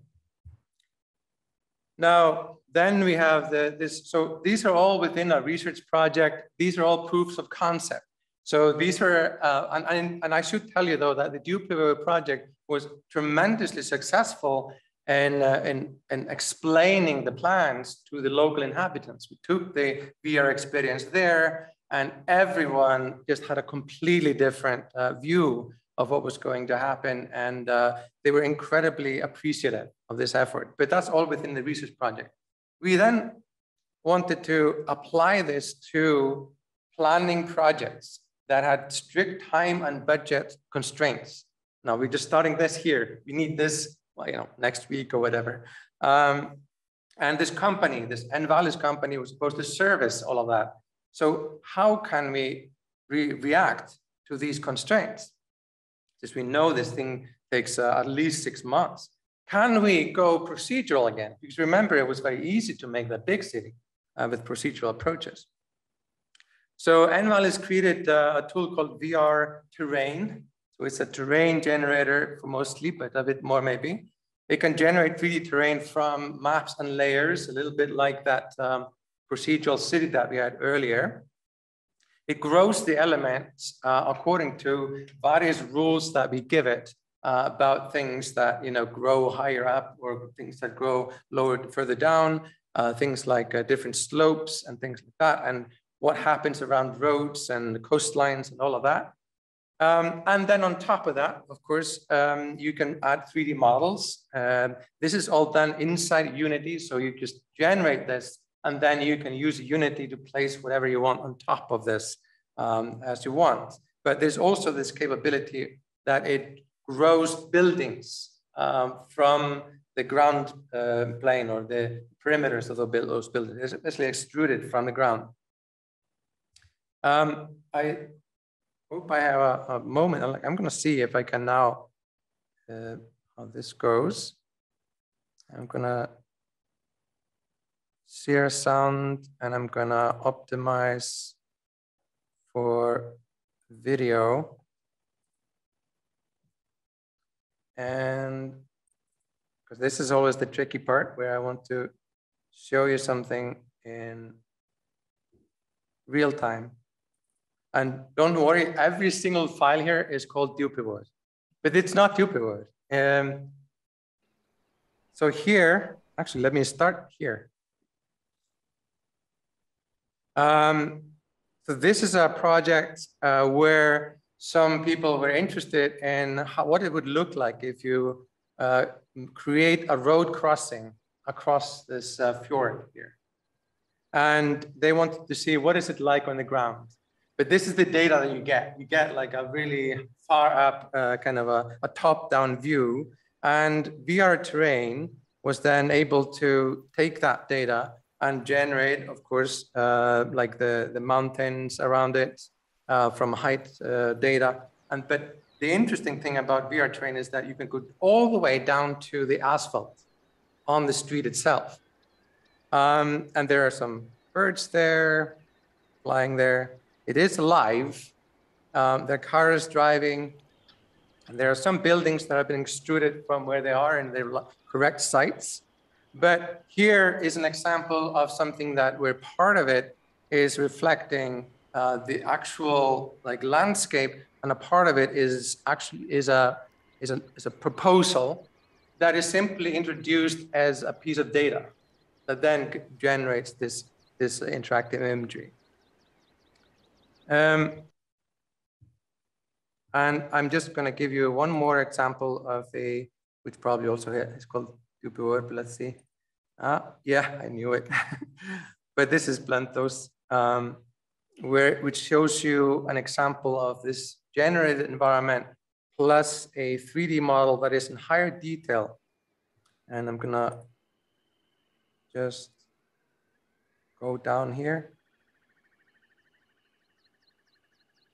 So the mountains in the background, the trees and the grass that you're seeing, those are all elements that are just automatically added. And these white buildings in the distance and over here, they are automatically generated from the data from those houses. But obviously, this house is not automatically generated. this is a proposed reconstruction of an old, I think, electric station or power station into a museum, turning it into a museum. And you can explore different designs of it, and you can go inside and you can see a lot of detail. So what I'm showing is basically our VR terrain engine is creating all of the surroundings. And then you stick your main thing inside that, into that context, and you can experience it seamlessly, like the nature is there outside the window, and it's all there. So I'm gonna go out of this again and come back to this and to this. So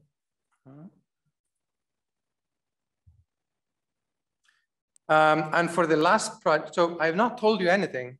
Whoop. Oh my God, Zoom quit. Is it really?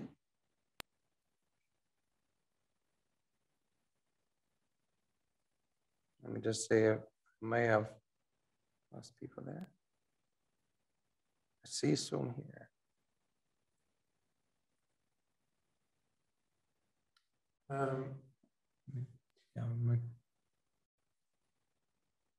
Here we go. Connecting again, automatically. Okay, we are back, right? Þröstur, can you confirm that you're back? We are back. Yes, I can see you. Okay, perfect. Thank you. I can't see your screen though, but I can see you. No, I'll see it again. Just the slides will come back. Okay.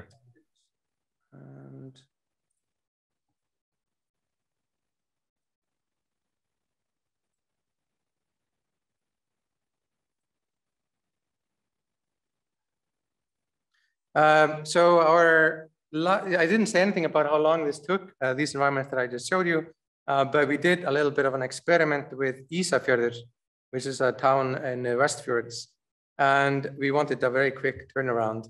And this is the data that went into VR terrain, color map from above is a photograph from above. We have height information, so here's the mountain actually. It's very tall, but you also have the details around the houses over here. And then you can quickly draw a coastline from this map here, and the roads can be extracted also. This data then generated this. And we did a little bit of putting in 3D elements like this, light poles, putting some cars in, and things like that. So how long do you think this took one person? 2 days. And the entire town of Ísafjörður, which is actually much larger than this, but you can fly around it and explore it in this kind of detail, but obviously the houses are all white boxes. But you can go in and replace those, and you can do things differently if you want. So I might have time to show you this later, but let's see if we just move on. Because I want, how are we on time? It's over. 5 minutes more. Yeah. So let me just talk a little bit about the social AI, because so from this, what you're seeing here is a very good way of quickly getting a 3D basis for your further work. But then how do you, they're all desolate. They're all void of people or anything you can interact with. One of the hardest things that we saw this already today, right? Is to bring people into, or characters into these worlds. And here again, some automation can help. You're probably familiar with characters that just do always the same thing over and over again because someone found a very nice animation loop or a motion captured loop of someone performing the same action over and over again. That is just a playback of an animation. But what if you're now introducing an interactive element where someone can come in and maybe interact with these people? Or if these people come in touch with each other, should they interact in ways that are not necessarily predetermined?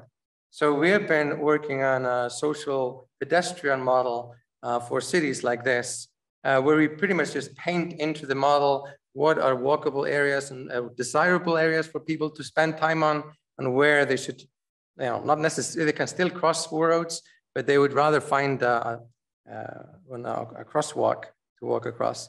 And I'm going to show you, just end with a video. And I know it's a bit rough because this is work in progress.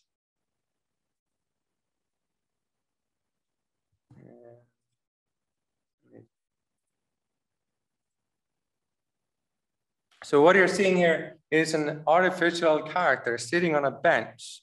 And the interesting, well, yes, they do have some animation that they know how, that they play back, but they are always kind of thinking about what to do next. And we don't know what they will do next, but they are also aware of each other. So this guy is all alone. He's lonely. He picks up his phone. Should be a phone model there, pretty rough. And he starts talking on the phone. We don't know what the other people in the city. So here's someone we did not know that he would come. He decides to sit there because he's tired. And he sits there. There are two of them. They're not interacting at all. The guy in the white coat, he sort of, okay, a hand goes through and that's a, modeling detail there, but he finishes his conversation. And now the green person knows he's done talking and starts talking to him. But we did not know this would happen. The gray shirt, the guy, he feels left out now. He's sort of like, oh, I'm kind of third wheel here. So he picks up his phone and starts dialing somebody to talk to. This is all unscripted. This is just identifying places around town, like the bench, identifying activities they can do, and then letting them do all of the detailed workings of what they do every minute. So we want to introduce this also into this, just a quickly generate cities that are alive. And I think I will just end there. I just wanted to leave this slide here that basically summarizes that a lot of this work is very labor and time intensive. And so automation methods may help us get something started. And scanned environments, they have a lot of positives, but they also have a lot of negatives or challenges that we have to deal with. And hopefully we can sort of balance the detail of the scan things with the quick approaches of procedural and automated generation so that we can bring these past and futures to life. Thank you.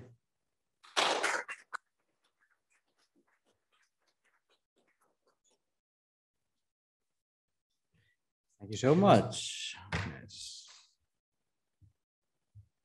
a bit over time, but still so interesting. I just couldn't stop because I find this very, very inspiring and gives a lot of thoughts about, I mean, there you're creating with automatic, procedural automatic generation, something for the future, but okay. Why can't we just use the same technology actually to get insight into the past without spending 2 years on building something?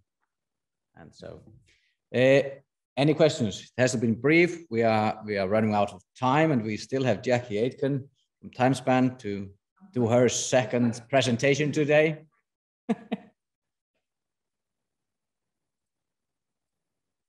Are you good there online? Okay, then we just go for the last presentation. Jacquie, please. I'm sure we will discuss this with Hannes in the coffee break, and then try the AR or from West. Okay, there you go.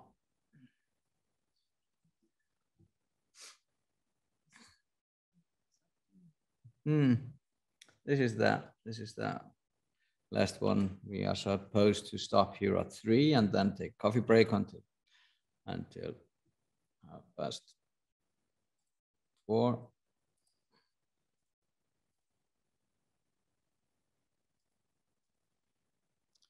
And then have the closing remarks here in the end. So, but Jacquie, that is working. Okay. You can use this one here. I believe. Where's the pointer? The pointer is.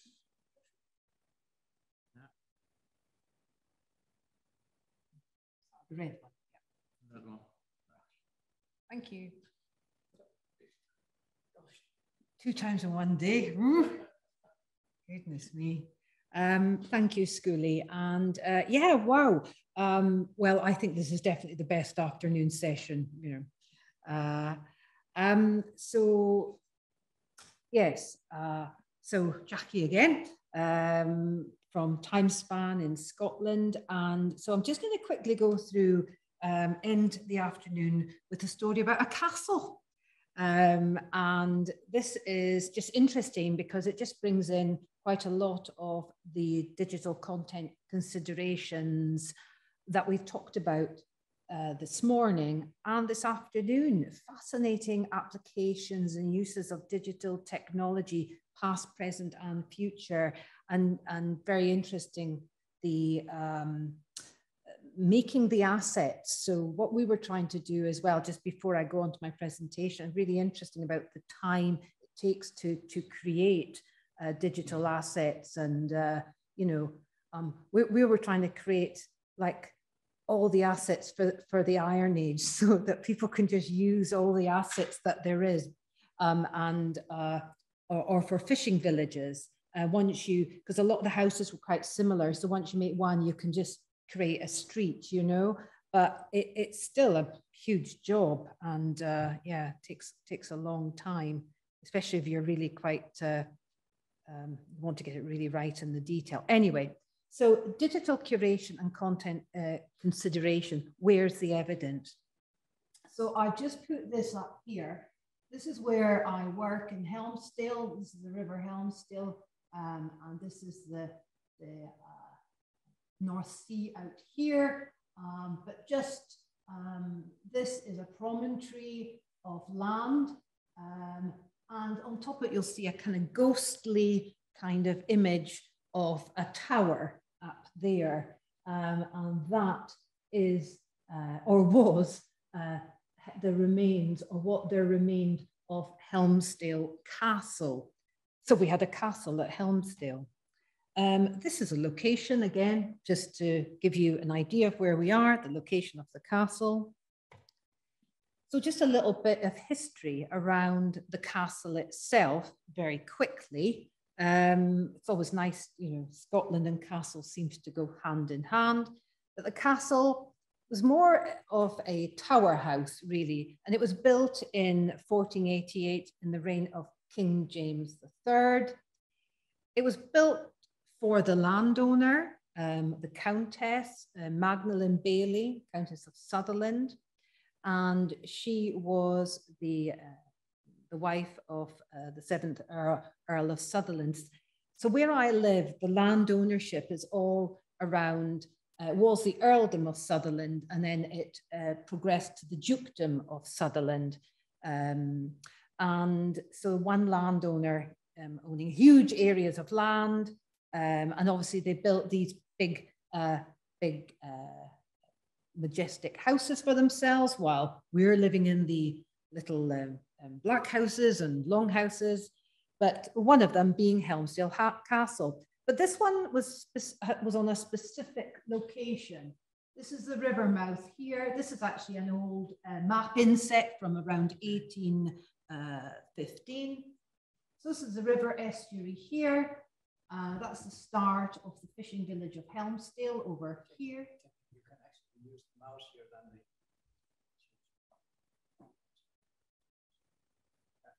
you can point with the mouse. Oh, right, okay, yeah, okay. And okay, there, okay, the river estuary, is that okay? River estuary. And here is an artist or a cartographer artist depiction of what the kind of romanticized ruins of the castle of Helmsdale here. And yeah, so it was really used as a hunting lodge. It was at this position, if the landowners stay here, they could go and hunt in the big deer forests that were in this area, just about a couple of miles inland. And it was also strategically positioned here. It was about 6 miles from their main castle residence as well. So I'm trying to build up. It was quite an important building for if we talk about local, regional, and nationally important monuments. When it comes to archaeology, I mean, this is a way up there. as castles go. So it was really important. Can you see? Yeah. So this is another image. Oh, so this is a photograph of Helmsdale. Can you see? Oh, is that, have I just, oh yeah, you've got a... Move that stick. It's sitting exactly at the... Okay, right over the castle. So yeah, so this is a really interesting photograph. Some things just to look at here in the photograph.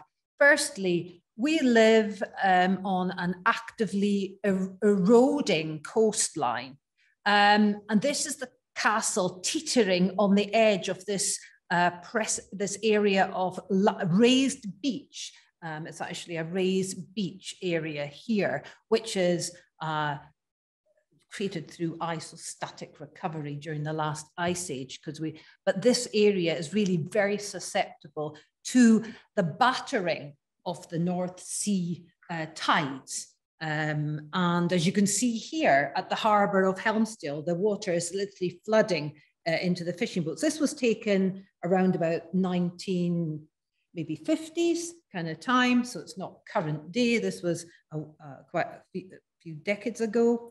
But you can see the forces that are exerting themselves on this structure up here.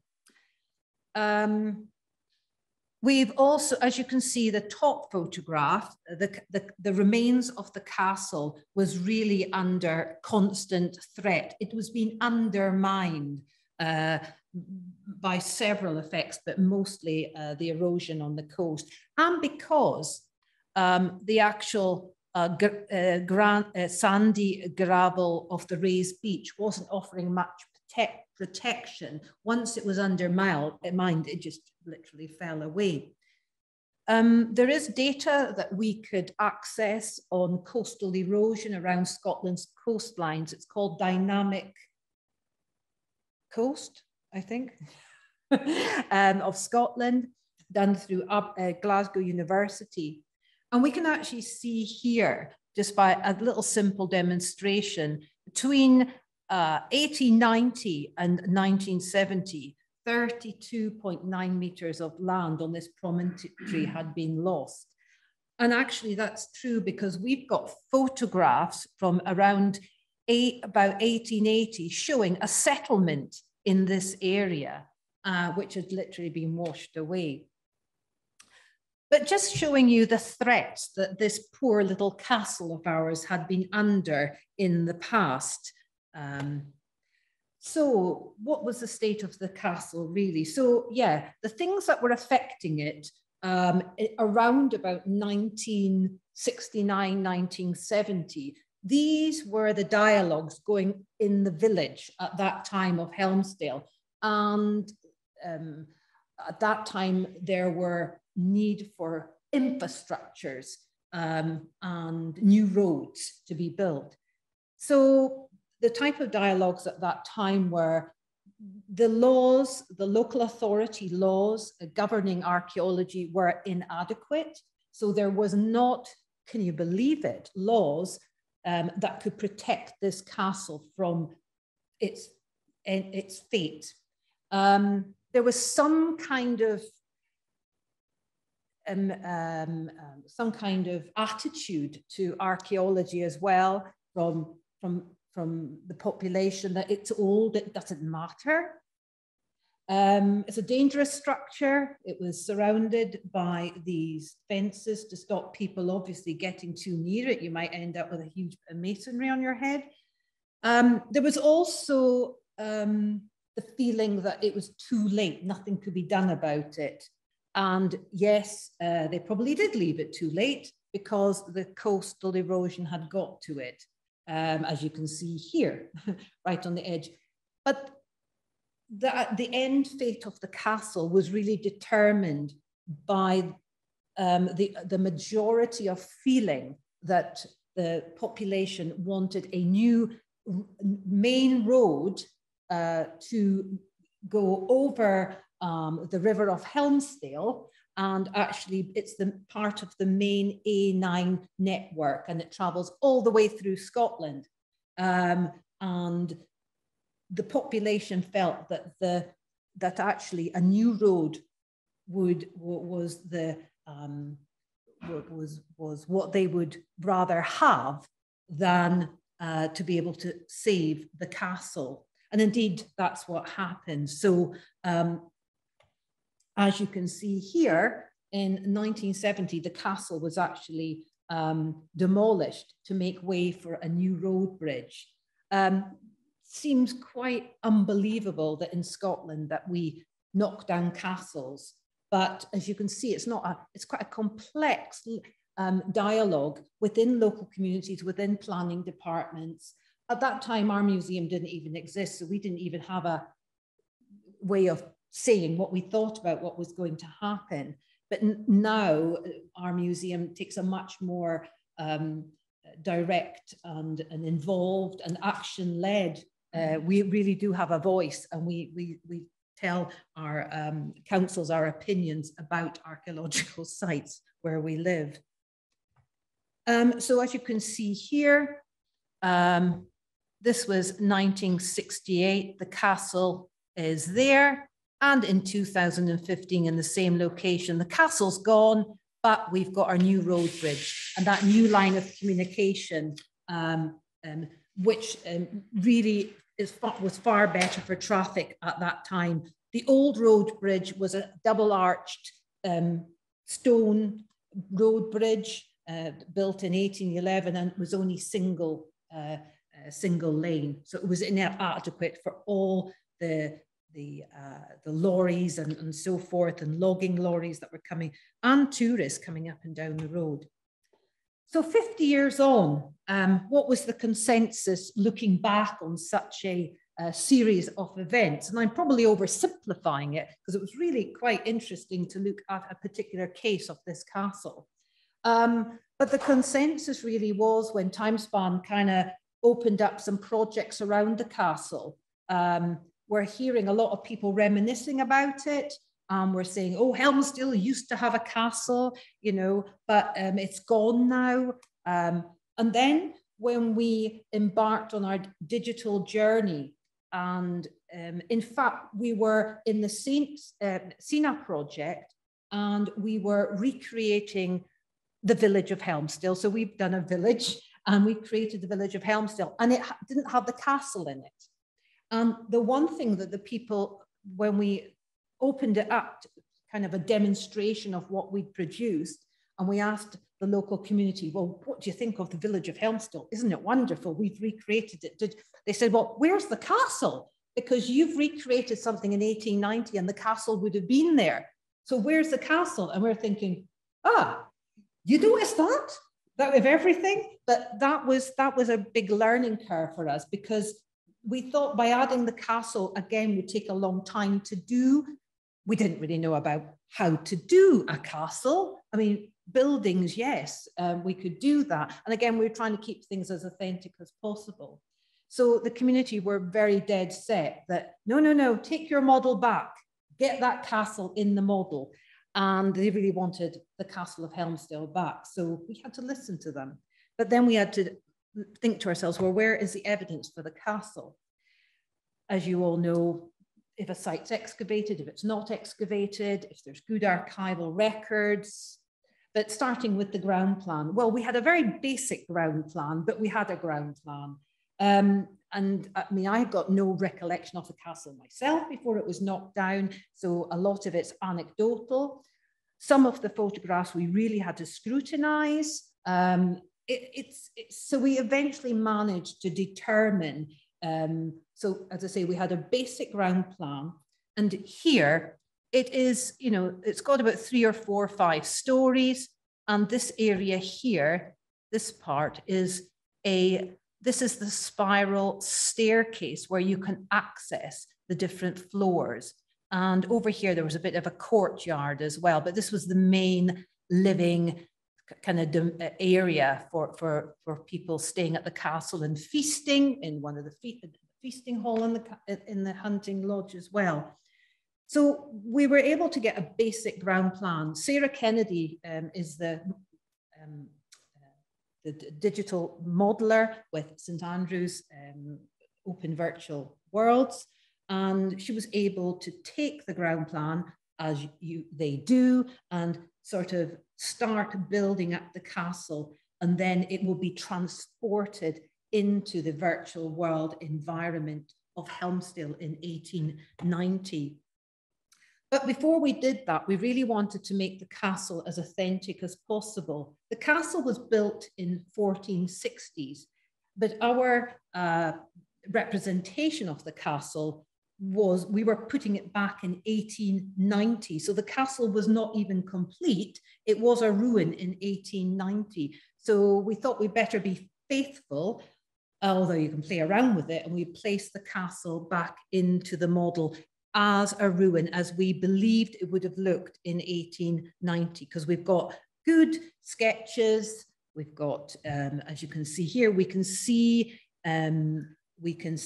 certain archways. We can see where the windows are.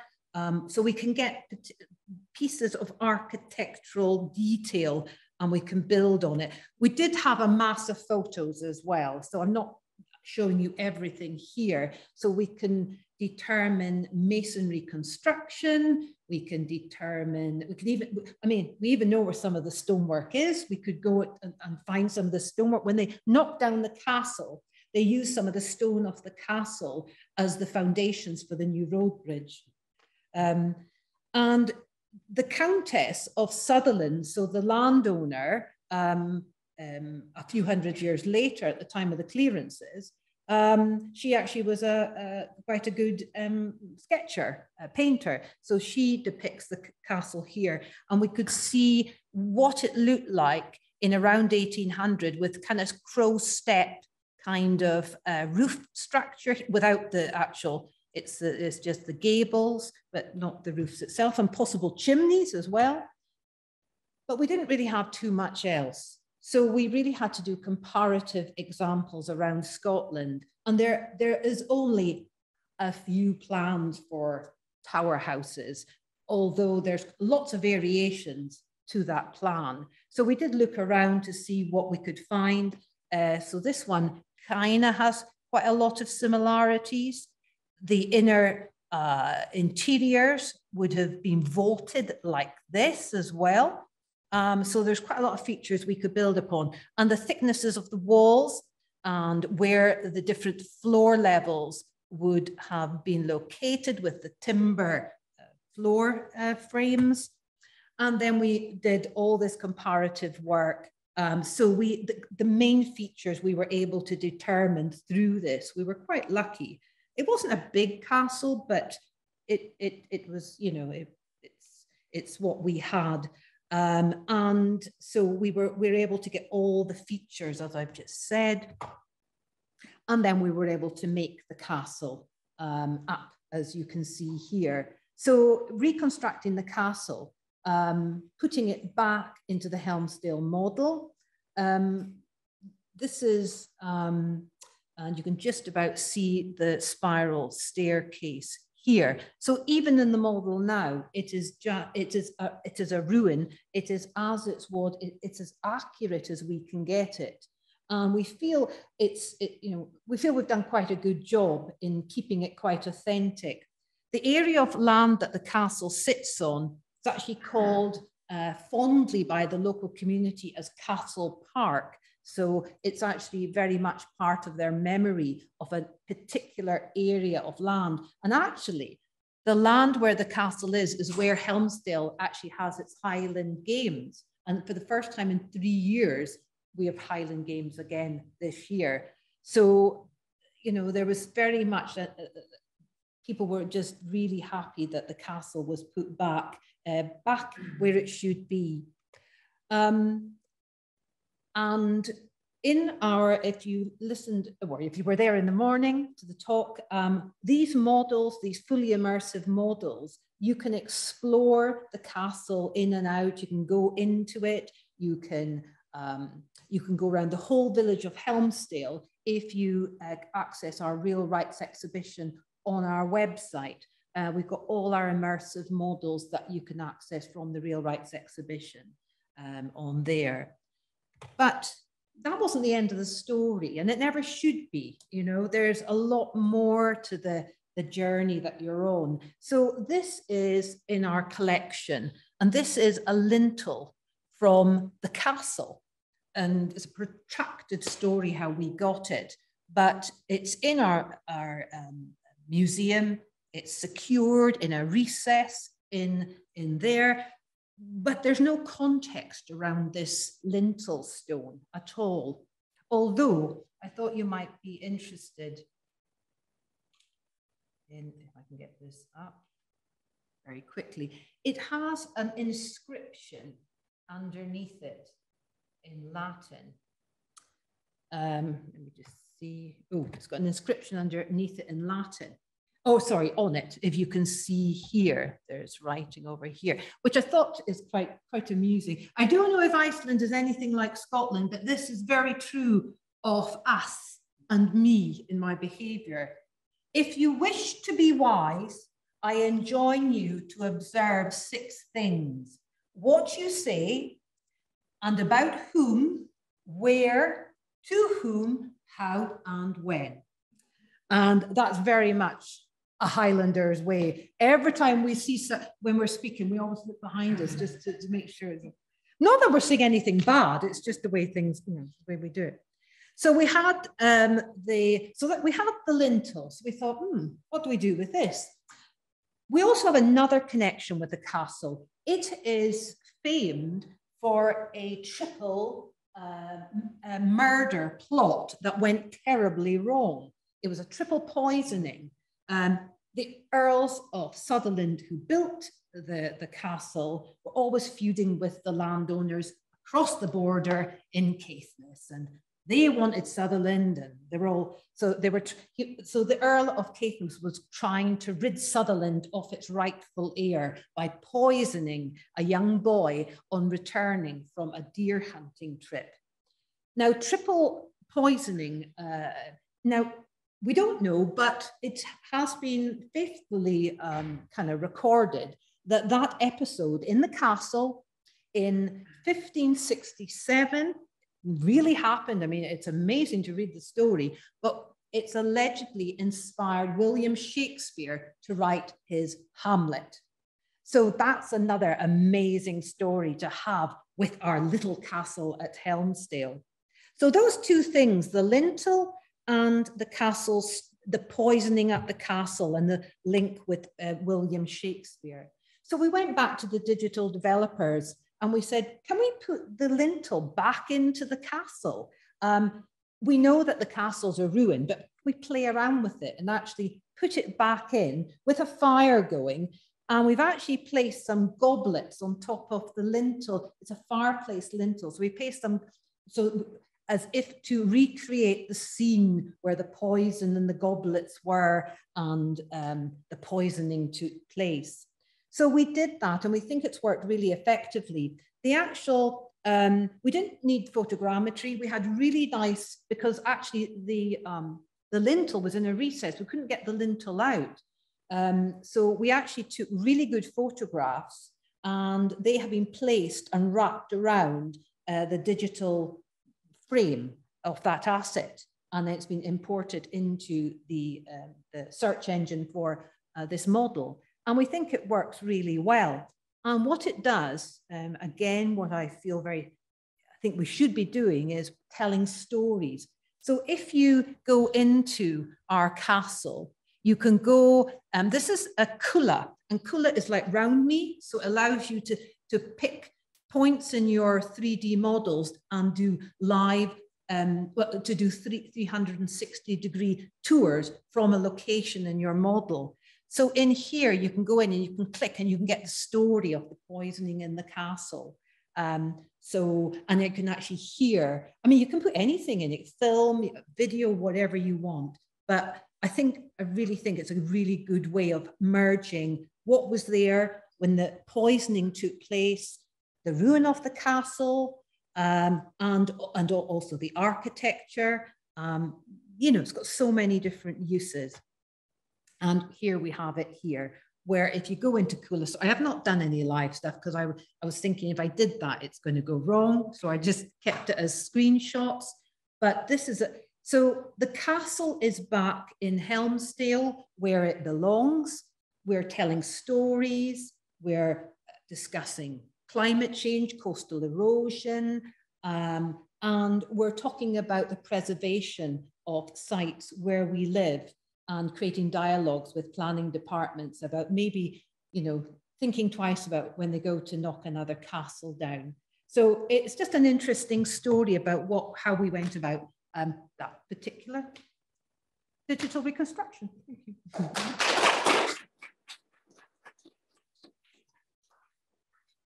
So much, Jacquie, story of the castle. And well, we have run out of time and caffeine maybe. So, but let's see. Well, yeah, they're still online, 3 of them. But so, one question for Jacquie, or well, we just take it in the coffee break. Yeah, I think it's coffee. I think that's the thing we need now before we head into the closing remarks at the end of the day. So I just thank you all who presented in this session. And it was a really broad spectrum, I think, and really takes your brains to start to wander around all kinds of techie stuff, and then also just how we think about authenticity and auto-generated things in it and augmented reality. I mean, there's so many things. But yeah, I just want to give the hand to all the panelists here. Thank you over there online. This will all be edited and the recordings and put then on and published on our media. So it will be accessible afterwards. But now we just end this session and head for coffee.